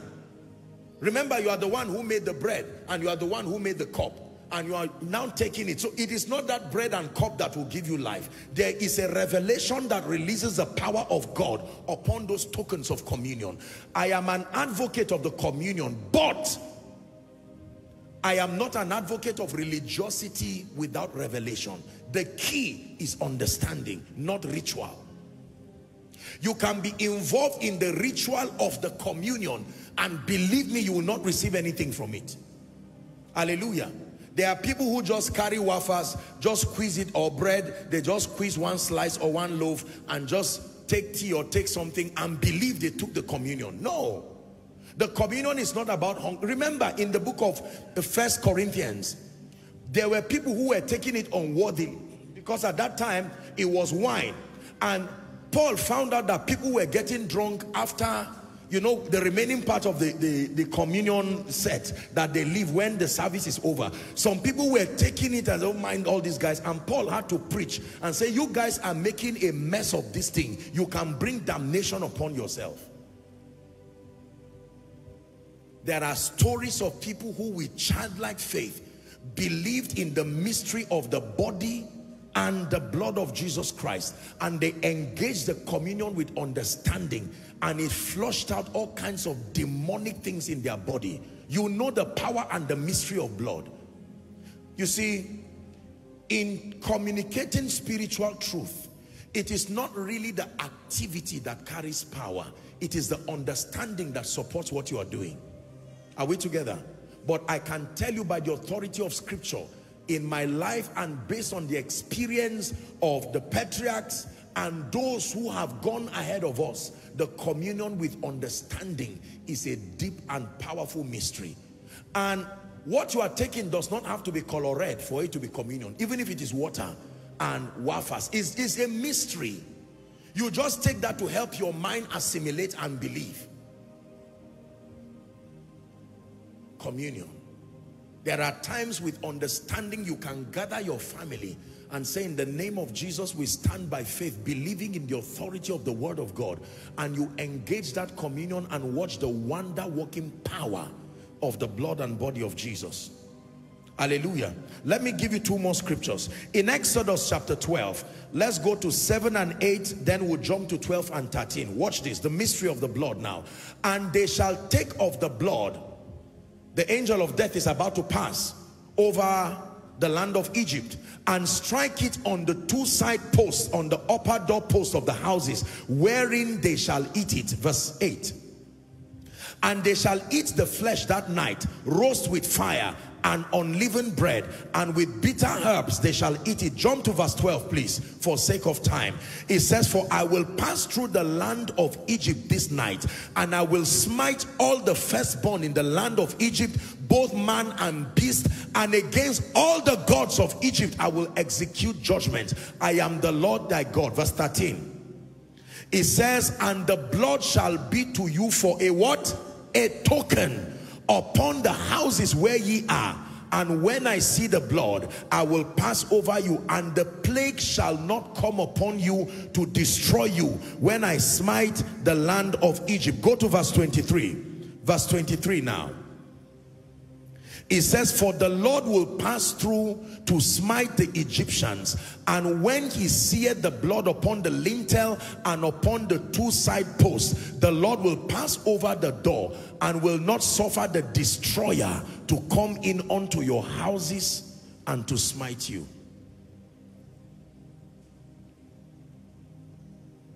The fifth key is engaging the mystery of the communion. If someone is with me, say amen. Amen. Please, I want you to pay attention to what I'm teaching you, because it contains tremendous power. Tremendous power. Are you ready for number 6? We'll soon find somewhere to pray. What is the 6th key that controls longevity? Are you ready? Master the art of spiritual warfare. Master the art of spiritual warfare. There is a warfare dimension for longevity. Master the art of spiritual warfare. The Bible is very clear as to the fact that Satan and his cohorts, using the guise of witchcraft, wizardry, necromancy, sorcery, activities of dark power, that he will continually launch attack against the saints. He says, and I will build my church, and the gates of hell. Jesus recognized the presence of the gates of hell. Even Jesus is called the head of principalities and powers. The Bible recognizes their existence. It will be child's play to just ignore it and believe that without engaging the word through intelligence, that by default, those arsenals will not come. Even Jesus said, Satan cometh to me and did not find anything. Spiritual warfare. You must know how to take authority over the spirit of death.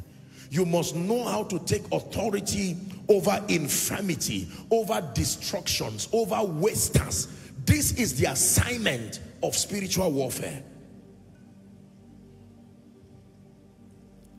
Let's look at 2 or 3 scriptures. Thank you, Jesus. Ezekiel chapter 13. Let's start from 17. Ezekiel 13, 17. Likewise, son of man, set thy face against the daughters of thy people. He says, give us NIV. Give us NIV. I want you to understand what is there. Okay. Son of man, set your face against the daughters of your people who prophesy out of their own imagination. Prophesy against them. Let's hurry up. Next verse. It says, and say, this is what the sovereign Lord says. Woe to the women who sew magic charms on their wrists and make veils of various lengths for their head in order to ensnare people. Is that in your Bible? It says, woe to these kinds of people. They tie all kinds of things. They fraternize with the realm of the spirit as tokens and mediums to ensnare people. Will you ensnare the lives of my people but preserve your own? 19. It says, you have profaned me among my people for a few handfuls of barley and scraps of bread. By lying to my people who listen to lies, you have killed those who should not have died and have spared those who should not have lived. 20. It says, therefore, this is what the sovereign Lord says. I am against your magic charms, which you ensnare people like birds, and I will tear them from your arms. I will set free the people that you have ensnared like birds. Next verse, please. We're reading down to 23, 21. I will tear off your veils and save my people from your hands, and they will no longer fall prey to your power. Then you will know that I am the Lord. I am the Lord, because you disheartened the righteous with your lies when I had brought them no grief, and because you encouraged the wicked not to turn from their evil ways and so to save their lives. Last verse. Therefore you will no longer see false visions or practice divination. I will save my people from your hands, and then you will know that I am the Lord. If you believe that, say amen. Brothers and sisters, I hate to play with your mind, but believe me when I tell you, there are people on earth who have fraternized with the devil perpetually. Access to divination, access to all kinds of sorcery, necromancy, activities with the constellation, making use of mediums, animals, all against the lives and the destinies of people. This is true. There is victory in Christ, but it is engaged with knowledge. The victory in Christ does not happen arbitrarily. Not even the death on the cross automatically saved sinners until they place their faith by believing in their heart and declaring the lordship of Jesus. That was the only condition for salvation to be activated. So Jesus has died, risen, exalted, and yet many people still go to hell. That is the same way salvation, healing, deliverance has been purchased. But just believing that because it is finished in Christ, it means it is finished in your life. Without engaging it, it will not happen.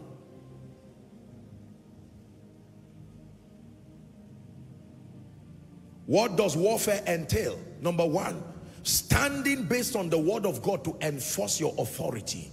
Warfare entails standing to enforce your authority based on the word of God, not based on emotions, not based on sentiments, not based on religious chants and rituals. The basis for the believer's victory is what is written, not what I want, not what I wish. There are many chants and rituals that, sincerely and respectfully speaking, are only a waste of time. The only component in a believer speaking and prayer that commands power is that which is in line with Scripture.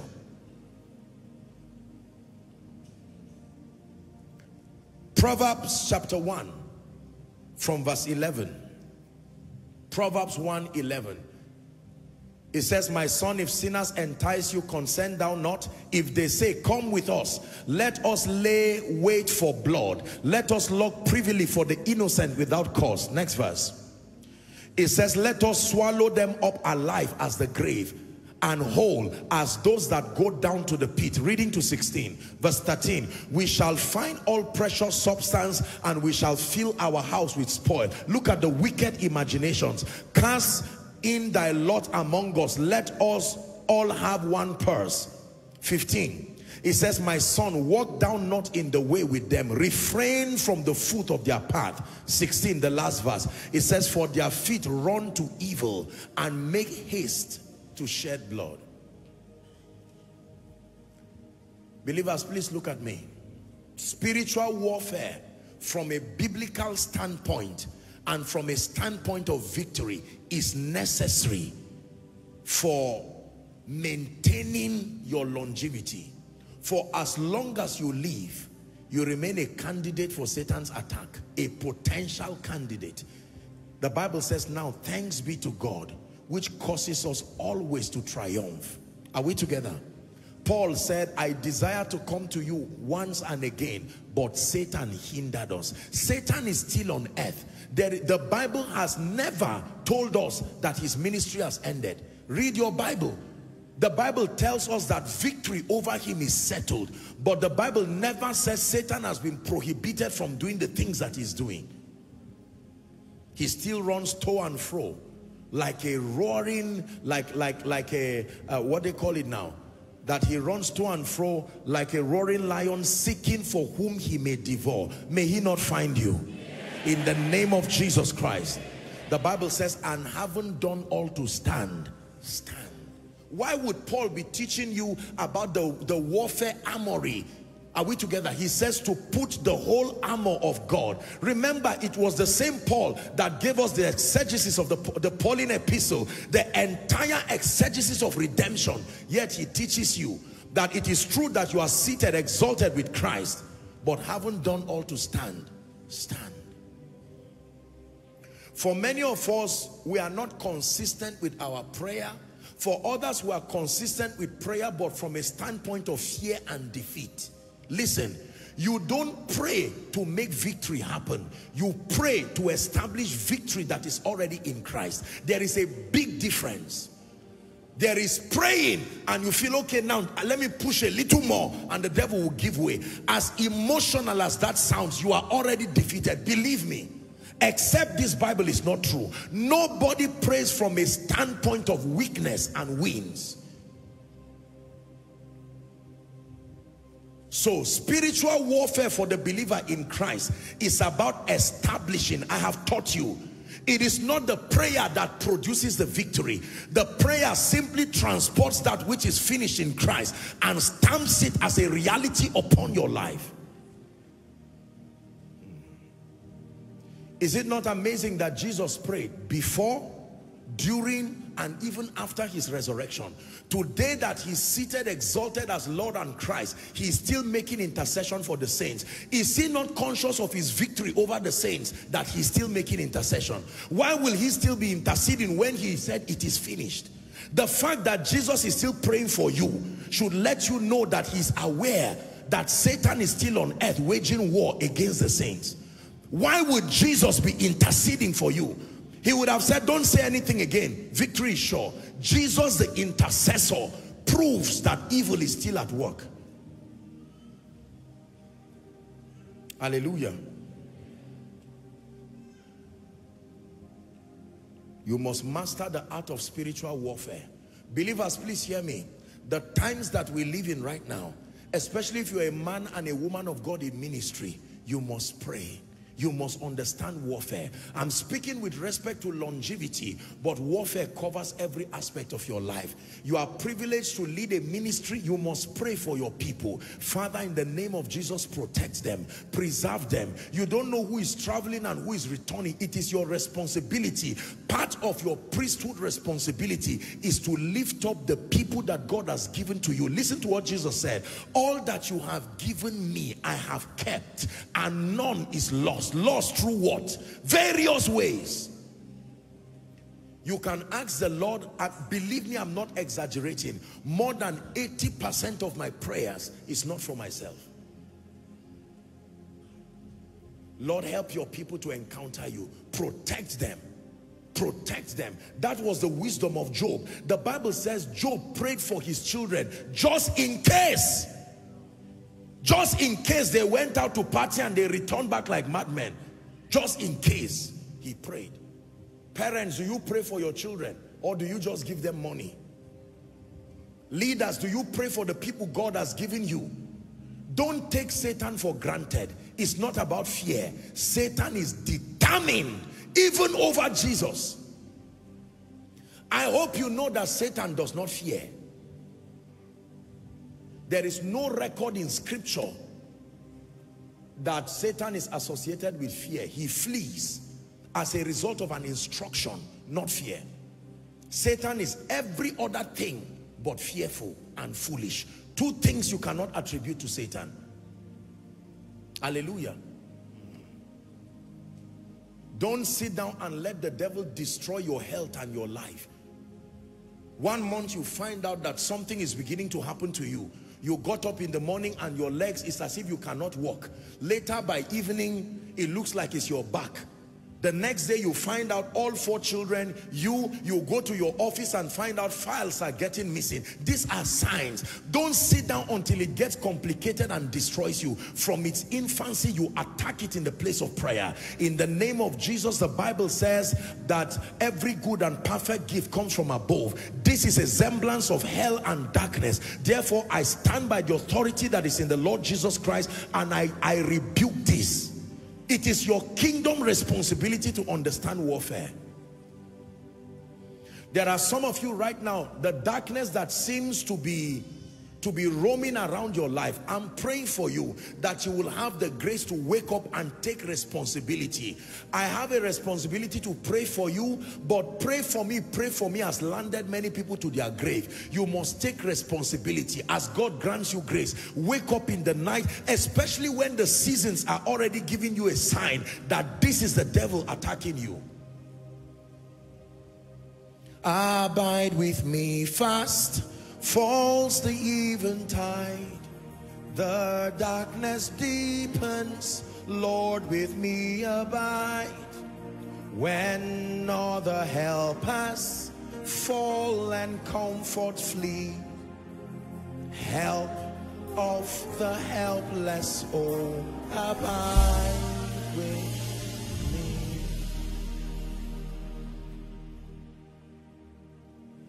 Jesus, when it was time for him to get to the cross, he took out time to pray. He prayed to build stamina. He prayed, Father, if it be thy will, take this cup of me. Nevertheless, not my will, but yours be done. Let me give you the last one, and then we pray. Is someone learning? The 7th key, as revealed from scripture, that controls longevity is walking in wisdom. Walking in wisdom. Walking in wisdom. Walking in wisdom. Proverbs chapter 3 from verse 13. Proverbs 3:13, we're reading down to 18. Happy is the man that findeth wisdom. Koinonia, please look up. And the man that getteth understanding. Next verse, please. It said, for the merchandise of it is better than the merchandise of silver, and the gain thereof than fine gold. 15. She is more precious than rubies, and all the things thou canst desire are not to be compared to her. 16 now. Length of days. There you find it again. With wisdom, length of days is in her right hand, and in her left hand riches and honor. The Bible says collect both. The right and the left hands are open for you as far as wisdom is concerned. Wisdom is a giver. Don't collect wealth and riches and leave length of days. 17. Reading to 18 now. Her ways are the ways of pleasantness. All her paths are peace. She is a tree of life. A tree of what? Life. To them that lay hold upon her. And happy is everyone that retaineth her. Listen, there is a very direct relationship between walking in wisdom and longevity. For instance, Paying attention to your health is wisdom. Paying attention to your health. Revelations 22, please give it to us, verse 2. Paying attention to your health, what you eat. The Bible says, and in the midst of the street, and on either side of the river was there the tree of life, which bare 12 manner of fruits, and yielded her fruit every month. And the leaves of the tree were for the healing of the nations. Let me tell you, believers, there are times that you may do everything well and kill yourself simply because of carelessness and lack of wisdom. There are many people today, this is the balance, because people focus on the spirituality of longevity and then they forget the other aspects, like that which pertains unto their health. I showed you our medical stand. We have an intelligent team of medical doctors, and even though we are a ministry that believes in signs and wonders, there has been an advocacy for a long time in the body of Christ as in a bid to demonstrate the excellency of the divine life, which is true. Subliminally, we men of God have programmed members and programmed people into rejecting anything that has to do with medicine or the science of wellness. We have thrown it away and said it does not matter. The Bible says man shall live by two things. One, bread. Two, words.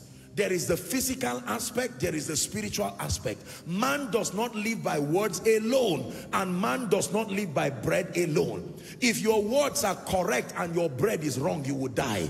If your bread is correct and the words are wrong, you will die. Both bread and words have to be in place. This is Jesus teaching now. Are we together now? For many of us, you have done well. The words are correct. The spiritual investments are correct. But my goodness, there is death in the pot. In fact, let's go to that scripture. Death in the pot. Elisha. Let me search for it now. Death in the pot. 2 Kings 4 from verse 38. 2 Kings 4:38. And Elisha came to Gilgal, and there was dearth in the land. Famine now. And the sons of the prophets were sitting before him, and he said unto his servant, can you give us NIV again? Let me make reference to NIV. I just want your understanding, right? It says, he said to his servant, put on a large pot and cook some stew for this man. Reading to 41, next verse. One of them went out into the fields to gather herbs and found a wild vine. Whatever that is, we know it is not good. He found a wild vine. He gathered some of its gourds and filled the fold of his cloak. When he returned, he cut them into the pot of stew, though no one knew what they were. 40. The stew was poured out for the men, but as they began to eat, remember they were prophets too, they cried out, "O man of God, there is death in the pot." How many pots today have death in it? There are many pots in restaurants that have death. There are many pots in our homes. You think it is food you are eating. The prophet said death is not only found in the grave, it can be found even in the pot. You can cast the one in the grave, but have you casted the death that is in the pot? And they could not eat it. 41. Elisha said, get some flour, and he put it into the pot and said, serve it to the people to eat. And there was nothing harmful in the pot. Listen, ladies and gentlemen, can I be honest with you? There are many believers, and the unfortunate thing is that because largely in Africa and Nigeria, we come from a background of deprivation. Please listen. When God begins to bless us, the first thing we focus on is getting exterior things to prove that our life is working, rather than focusing on our health. So chances are excellent that when things begin to work out, you want to get a car, you want to get a house, you want to get a nice cloth, and people say, my God, things are changing in your life. And then we punish ourselves, dying inside and looking at life outside. There are many people who are careless over their bodies and their health today, and sincerely, they have the power to invest just a little in their health. There are many believers who hate medical checkup. They say, no, this is demonic. There are many believers, I've told you that science and medical people will tell us that many diseases would have been solved if the people were attentive enough to detect it at infancy and to deal with it. Most people resort to medicine as a last resort. I have taught you here, ladies and gentlemen, and for some of you who may be hearing it for the first time, medicine is not anti-spirituality. My perspective of medicine, I hope you know that Luke was a doctor. He was the disciple of Jesus, Dr. Luke. Hallelujah. It's true that Jesus rose up from the dead, but what about those who took care of his body for 3 days? The body did not just lie down in the cold on the cross. Someone wrapped, the woman said she came to clean the body. So there is a place for medicine. Listen, if you don't believe this, you will rubbish yourself. It is true that divine health and healing is real. Don't get me wrong. But remember, it is a journey of transition in the spirit to attain unto that point where you can walk in health in experience. And while you are on that journey, by the time you are afflicted and you pray, and it looks like nothing is happening, ladies and gentlemen, even if something is happening, it is wise to consult the doctors. If you are truly healed, medicine will not fight your miracle. Hallelujah. There are people dying in silence. Your heart is palpitating. You almost cannot, you can't climb the stairs. You don't know what is wrong. At least let them tell you what is wrong. Then you can now choose if you want to go the path of faith. You are not going on blind faith. Hallelujah. Yes. Madam, you try to conceive once, twice, 3 times. It looks like it's not working. Don't just sit down and say, I know it is a demon in my spirit. Go and see a doctor. Have a discussion. Let them find out what is wrong. Then if it defines medicine, that's why God put both the doctors and us. Respectfully speaking, I tell you, believers are very careless over their health. Very, very careless. Hallelujah. There are many of us who continue to eat all kinds of things, including overeating. I respect your perspective about food, but let me give you an honest advice. Even if fasting did not have any spiritual reward, I can tell you, ask anybody, fasting, eating every day, anytime you see food is lost. You have to repent. The name of that lust is gluttony, and it kills. It kills. Hallelujah. And by the way, let me tell you, don't say, I am not very fat. It doesn't mean you are free. It doesn't mean you are free. Hear what I'm saying now. So don't get into that deception that until you look like you have weight and then There are many people who are about dying. Diabetes, all kinds of things, kidney failure, different troubles in their bodies, and they don't care until the day they collapse. For some of you, by this teaching, you may need to go and do a medical checkup. What are you afraid of? Do a medical checkup. If they say you are fine, has that not strengthened your faith? Hallelujah. Pay attention to the kind of water you drink as God grants you grace. Pay attention to the kind of food you eat. Many of us, you see food that is already beginning to spoil, plus Jesus minus Satan. Amen. You just warm it in the microwave and death in the pot. You want to find out more about nutrition? I'm not the person to. There are many people who are gifted and graced. Go to the medical stand. They will guide you. It is not sin to be under very good organic supplements. They can help you. Many of these things we keep taking and feeling like we are rich. It is death. Minimize some of these things in the name of Jesus Christ. And more than minimizing these things, please, I impart upon you the grace to fast.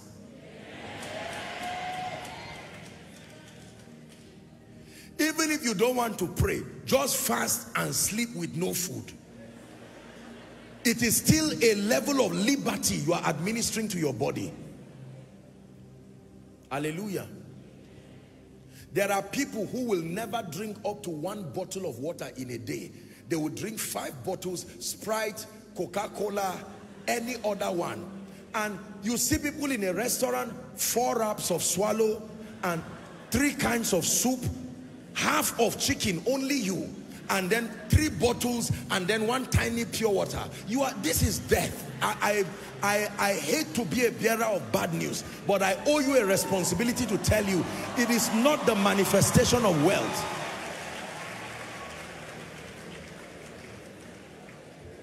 And we have all kinds of cultural things. I suffered, now is my time. You want to live long. Remember the last key, walking in wisdom. Please laugh but pay attention. Laugh but pay attention. Hallelujah. Laugh but pay attention. And you know, in many cultures, the proof of honor is food. The proof of honor is what? So one person can visit 5 families between 12 to 6. And everywhere he goes, you went here, they gave you yam. You just went to say hi to the other neighbor, there's pounded yam. Then the other one, there's rice. The other one, there's fish. And you ate all. Abba.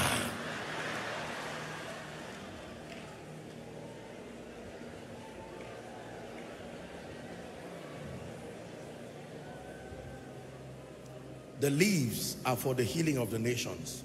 I don't know about you, but this man standing before you by the grace of God is still here for a long time.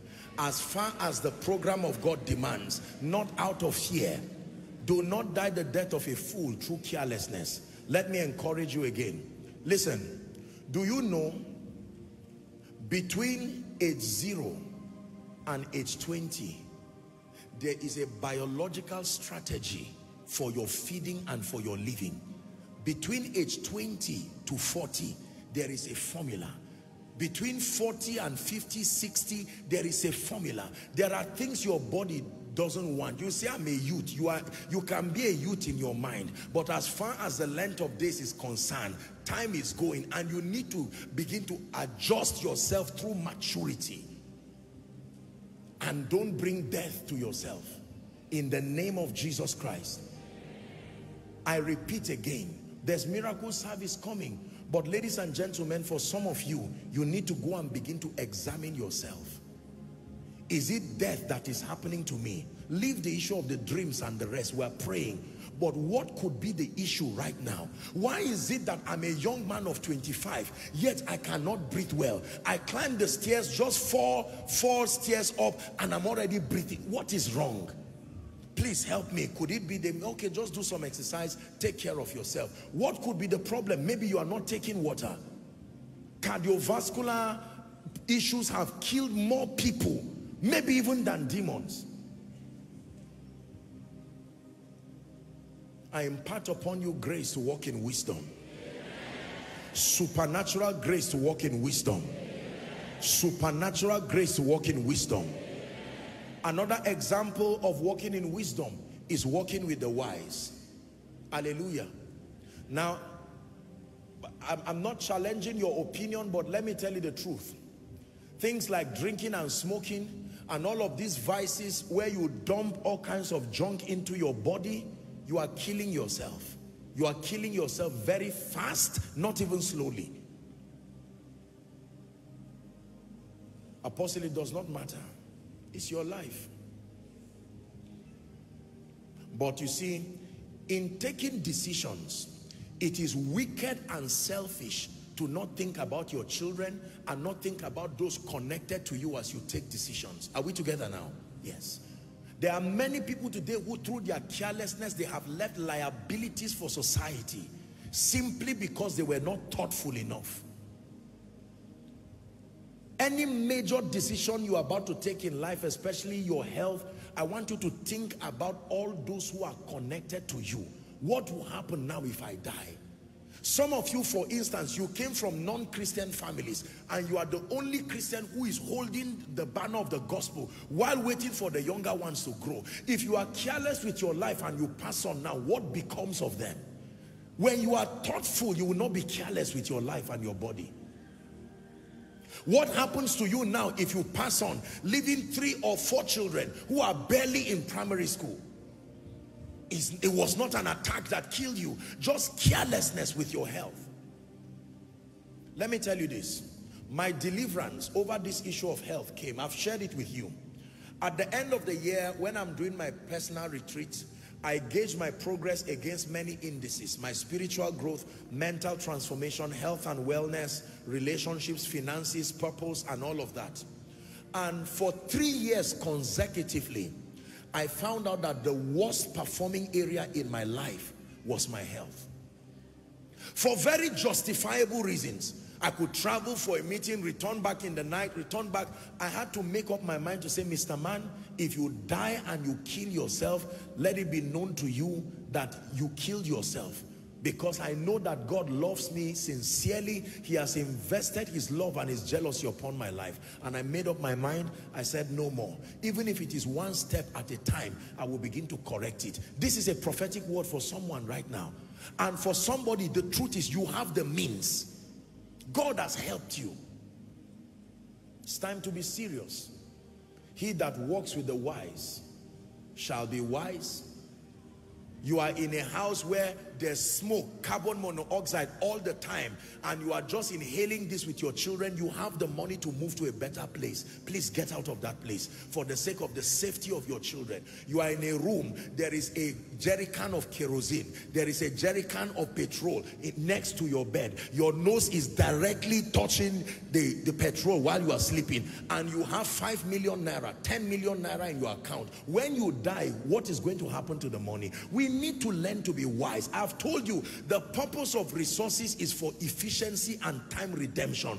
Don't pile millions and billions in your account and be cutting short your days because of selfishness, greed. You have a car of 20, 30 million lying down in your house, and you cannot put 100,000 naira to invest in your health. It is not wise. I'm sorry if I'm harsh. We're wrapping up, but I need to say this. I rather have a car of 1 million naira packed and have a body of 1 billion naira health-wise. It was a wise bargain. You can't be having cars and houses, estates and mansions, and then to invest in your health is a problem. There are many people who cannot spend 20,000 naira. They can go to a restaurant, a priority restaurant, and spend 500,000 in a moment, just proving a point, but for their health. It is often said that health is wealth. A dying man has the desire to get his health back, not his businesses back, not the estates back. One of the greatest contributions you can make in a life, let me tell you, is helping them to know God and love God, and helping them to live healthy. As much as possible, when you are buying birthday gifts for people, try it. Concentrate on their health. Don't buy things you know they will not use. Hallelujah.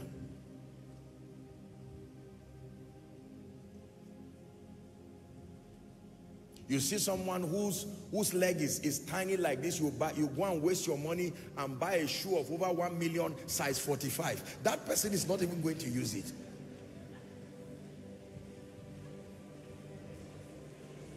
Are we together?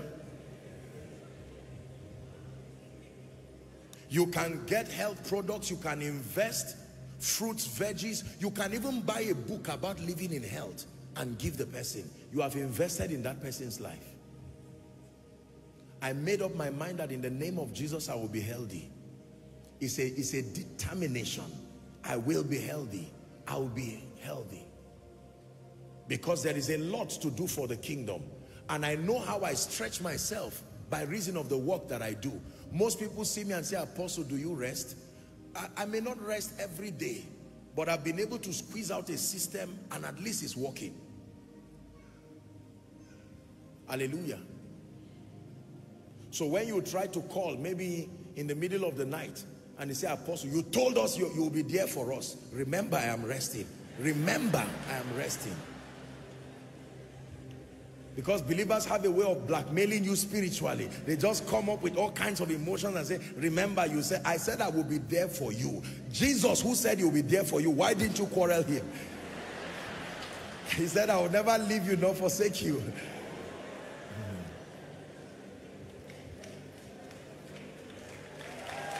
Hallelujah.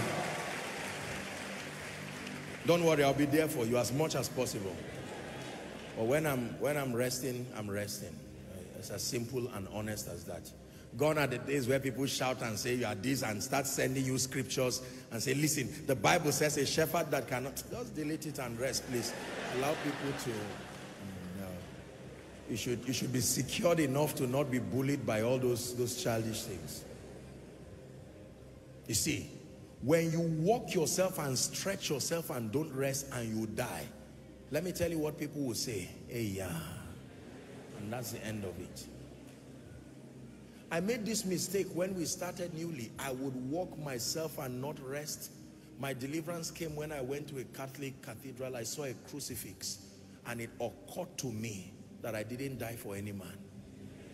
Now, I love people, don't get me wrong, but it was not my face that was on that crucifix. So I will be there for everybody as much as I can.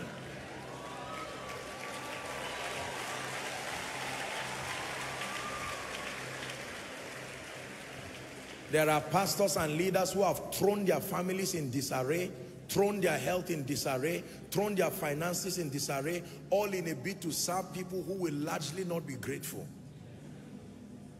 Love people, but don't be a fool. In the name of Jesus. So 7 keys I have given you. Let's do a recap and then we pray and I speak over your life.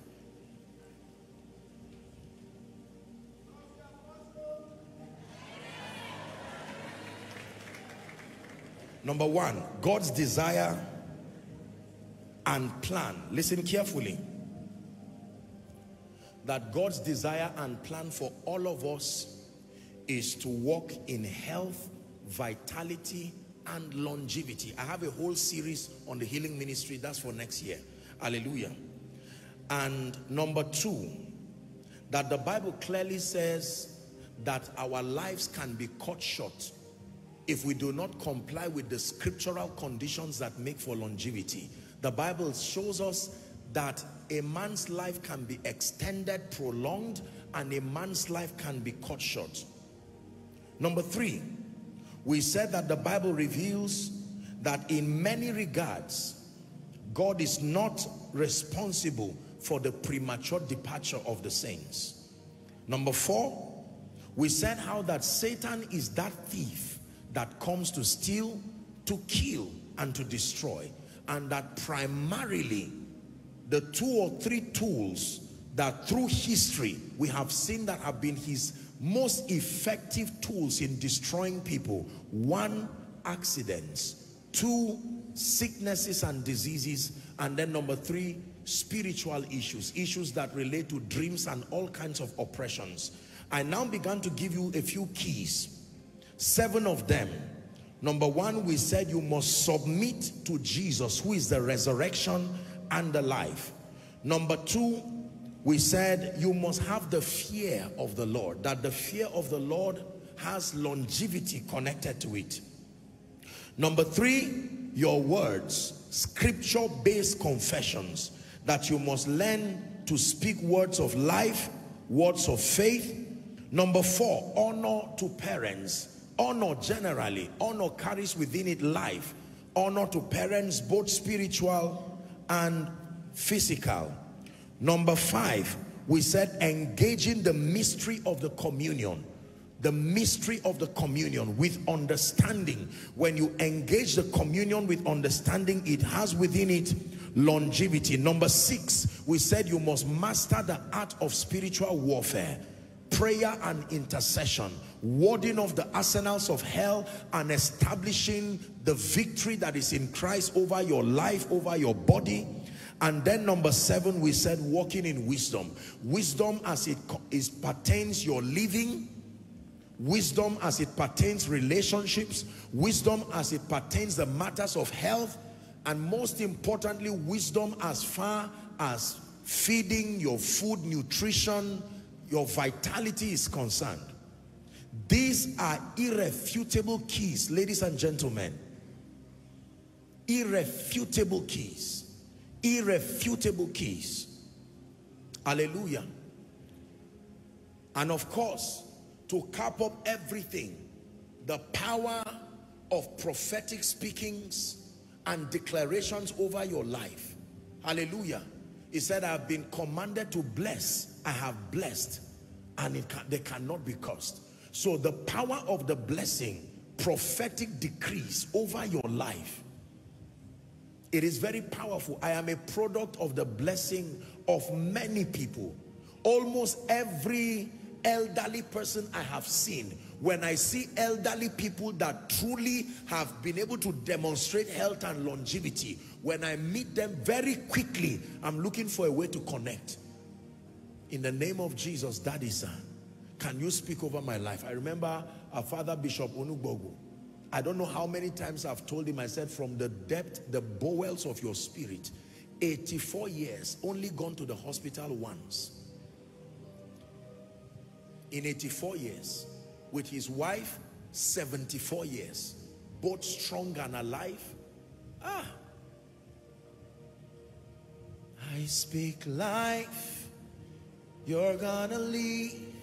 Oh, my brother, my sister, I speak life. You are the head and not the tail. You will prevail.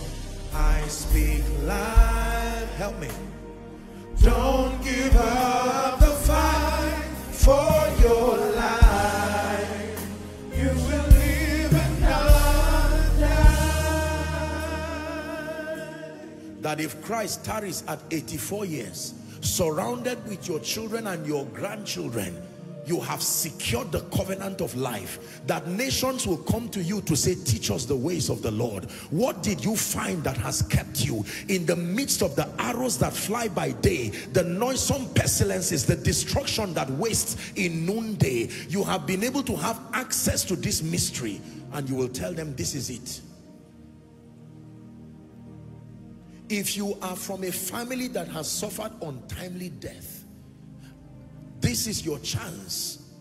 If you are from a family where maybe things, you have been threatened, you do not even know who is next now, because it looks like death just comes to pick people like an eagle coming to pick something on land. You can be that voice of deliverance by reason of this teaching. I shall not die, he says, but live and declare, I shall not die. You are a minister of life. A minister of life. A minister of life. I made up my mind that by the grace of God, and as much as God grants me grace, that all who are connected to me by natural descent, that by the grace of God, they will have the honor of tasting long life. I engage every one of these keys. I believe it with my heart. I believe it. Jesus, the resurrection and the life. Now remember, let me tell you again before we pray, challenging the spirit of death and contending for longevity is not out of fear. If you fear death, you are already defeated. You cannot live your life being afraid. God forbid, but if I transit right now, the only thing will be that I did not finish my assignment. But as far as victory is concerned, no, that one was secured a long time ago. I will cling to the old rugged cross and exchange it someday.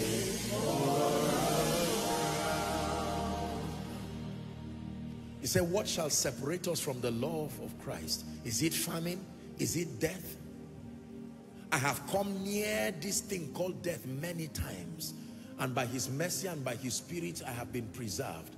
I can tell you, ladies and gentlemen, please hear me. The greater standpoint of victory is not the fear of death. The Bible says, and to deliver them who through the fear of death have all their lifetime been subject to bondage. There are many who have transited in glory today, and I can tell you, Paul said, for me to live is Christ and to die is gain.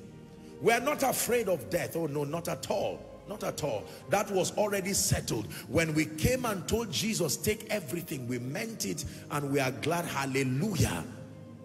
But as far as this is concerned, if I were dead, you would not hear what you are hearing now. Paul said, I desire to go, but I found out to stay is expedient for you. Hallelujah. We are going to pray. I shall not die. Please rise up on your feet.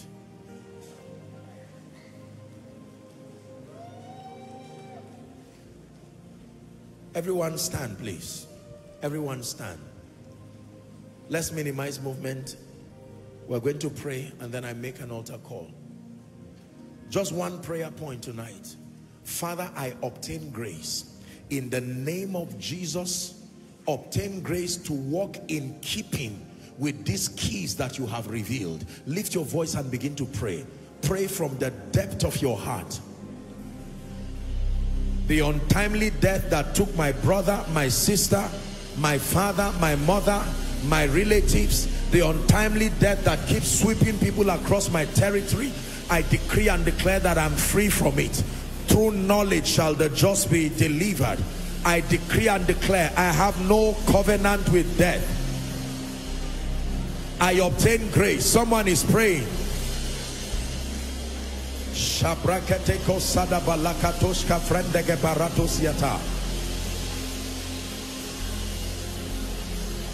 Grace, grace. Mention the various areas, the various keys you can remember, and receive grace from heaven. Our global family, are you praying? Make sure you are praying from your room, your office, wherever you are connecting from. In the name of Jesus, I shall not die. In the name of Jesus, I shall not die. Not out of fear, but my longevity is important for my life, my family, the program of God. And for as long as my assignment remains, I reject death by the power of the Holy Spirit. I submit to the Lordship of Jesus, the resurrection and the life. I obtain grace to walk in the fear of the Lord, obeying his precepts and living by the truth of Scripture. Someone pray. I decree and declare that from tonight my words will only minister life and health and vitality. Pray.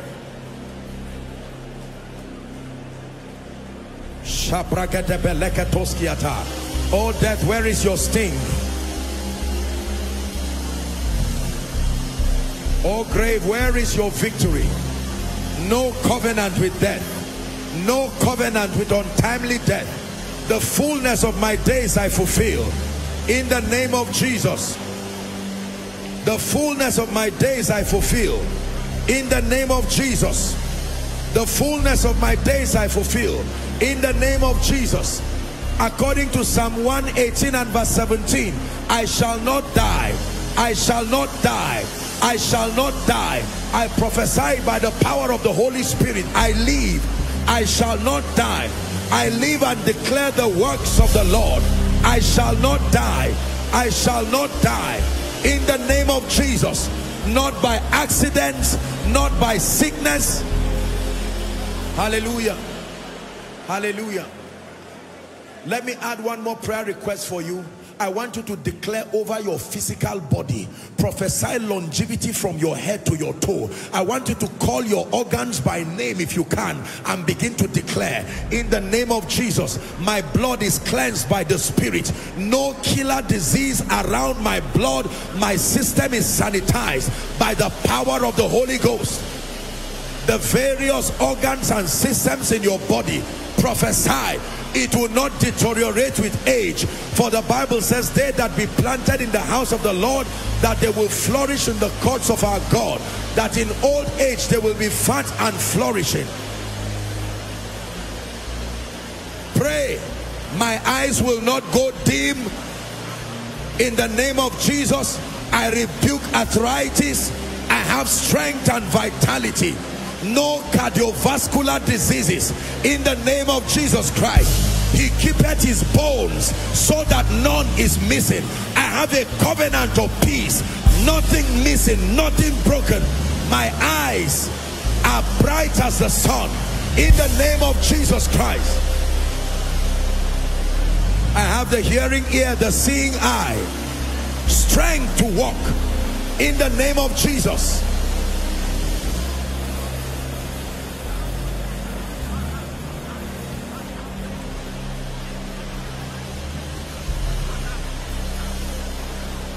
strength to walk.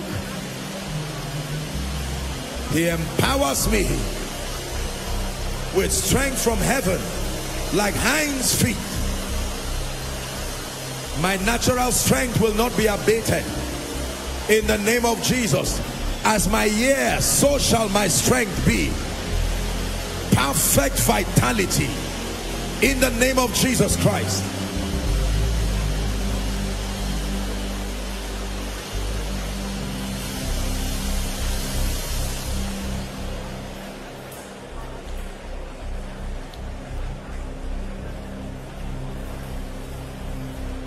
Hallelujah. Please hear me. You know someone who is struggling with his or her health?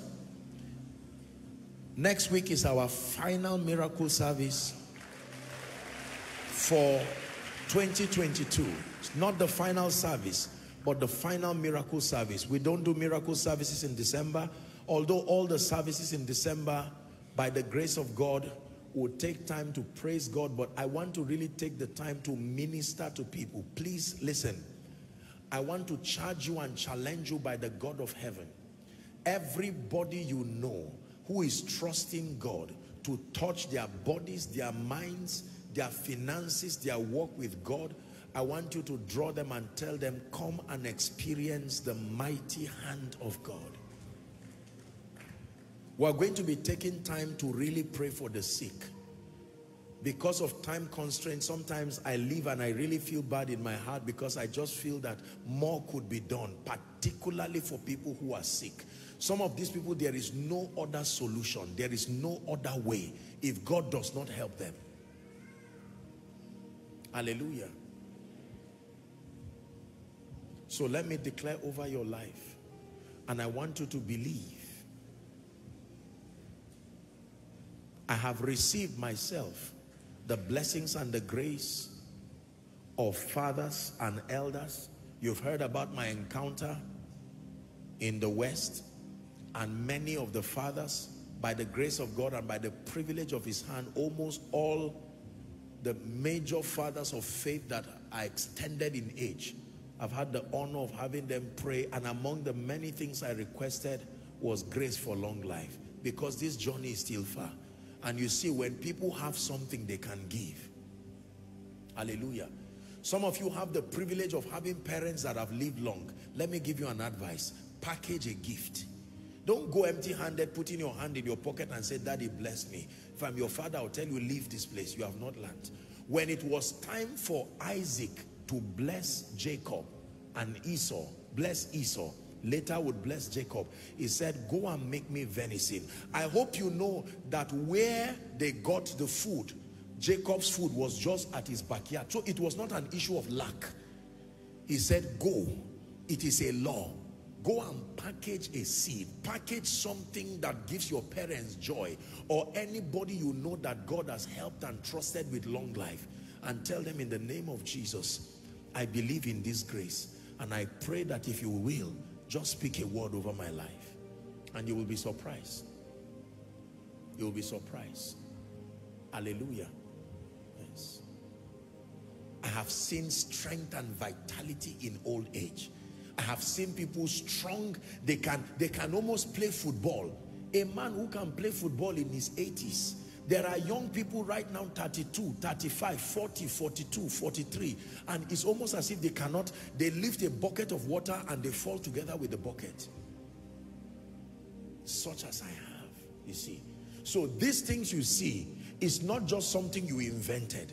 Longevity that comes from scripture, backed up by the heartfelt blessing of those that have spoken over us. The times are evil, ladies and gentlemen. Security can only do so much for you. You need an immunity that is above and beyond this realm, secured by the word of God, secured by the immutability of his covenants and his counsel. In the name of Jesus, I decree and declare, by the power that raised Christ from the dead, because God has allowed us to teach this over the body of Christ, to reintroduce this grace for long life again over the body of Christ, I declare the fullness of your days, fulfill it. the fullness of your days, fulfill it. Every pattern you have seen that is now beginning to manifest in your life and you are afraid, will I die? Am I also going to go like that? By reason of tonight's teaching, I cut you away from it forever. The spirit of untimely death that is sweeping across Africa, across Nigeria, destroying brilliant minds, bright potentials before their time, I decree and declare you are covered supernaturally.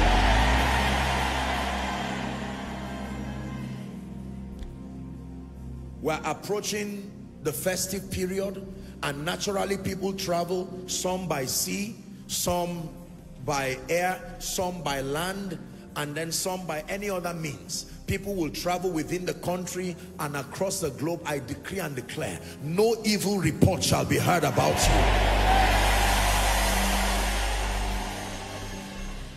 And let's agree right now, for anyone connected to you who is currently in the hospital or struggling with any sickness, or someone who came here for service, let me stretch my hands over you before we wrap up. Every devil of sickness that followed you here, it does not matter what name it is called, in the name of Jesus, be healed now. Be healed now. Be healed now. Be healed now. I command your blood to be cleansed now. I pray for every doctor here and every doctor hearing me, every lab attendant, every paramedic. We empower you afresh as instruments of God's mercy. Receive supernatural wisdom and unction as you attend to patients. In the name of Jesus Christ. Under your watch, the patients will not die. In the name of Jesus.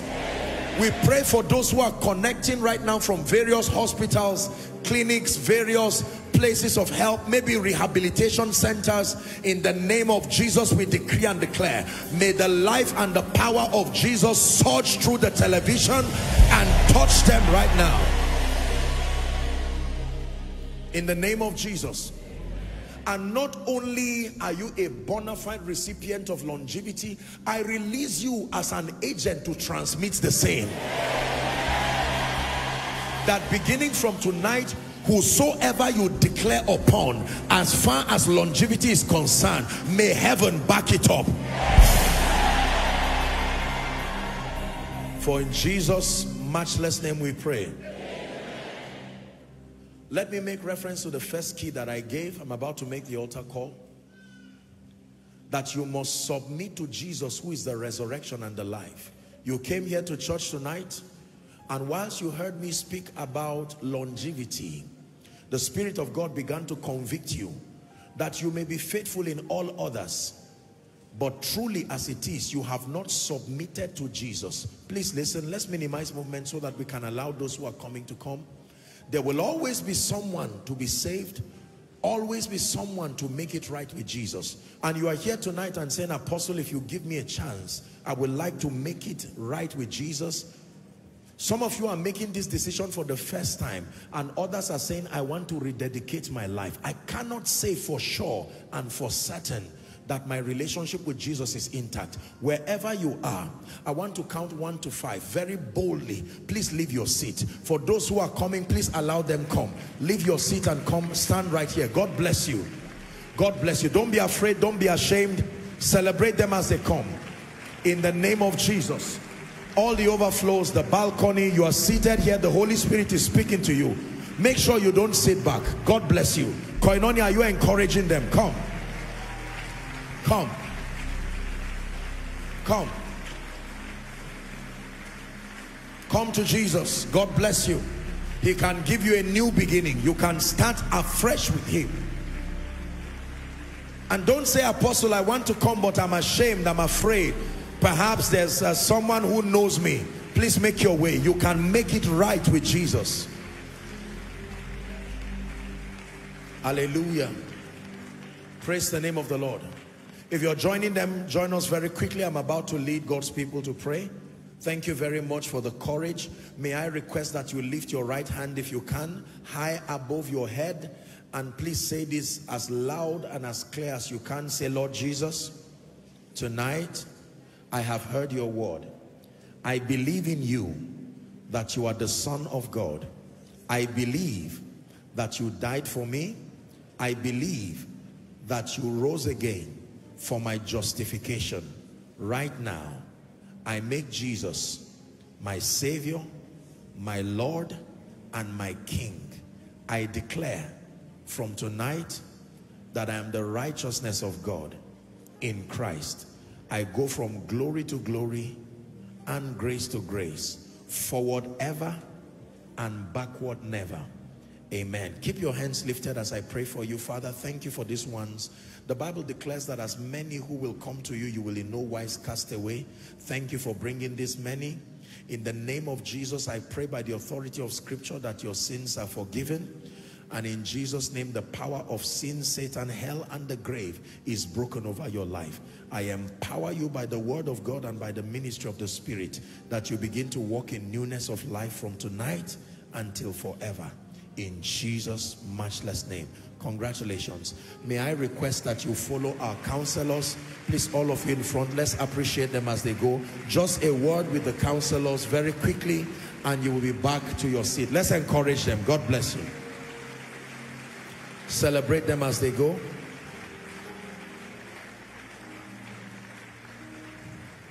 Hallelujah. Praise the name of the Lord. Right, like I announced, let me announce one more time. Next week is our miracle service for the month of November, and that happens to be the final miracle service for this year. Please invite everybody. It's going to be an awesome time. 5 on the dot, we're here. And those of you who are online, make sure that you get the link across to everyone who needs to be connected. We're going to take the time to pray and trust God to bring miracles, healings, signs, wonders, breakthroughs over lives as he has anointed us to. Have you been blessed tonight? May the Lord increase you in the mighty name of Jesus. Please stand. I declare that your week beginning is blessed. In the name of Jesus. You go from glory to glory.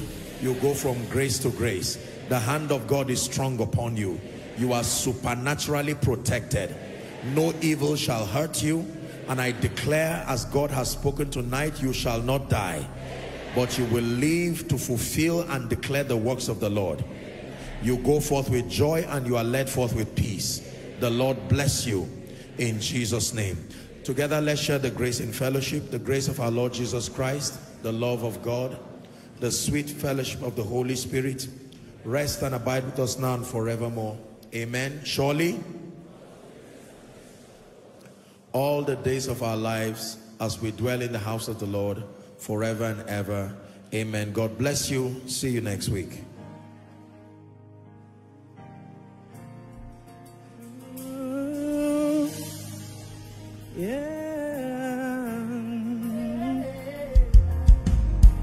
By your Spirit I will rise from the ashes of the fear.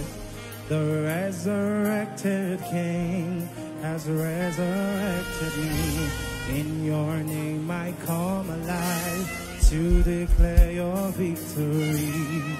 The resurrected King has resurrected me. By your Spirit I will rise from the ashes of the resurrected, resurrected, resurrected.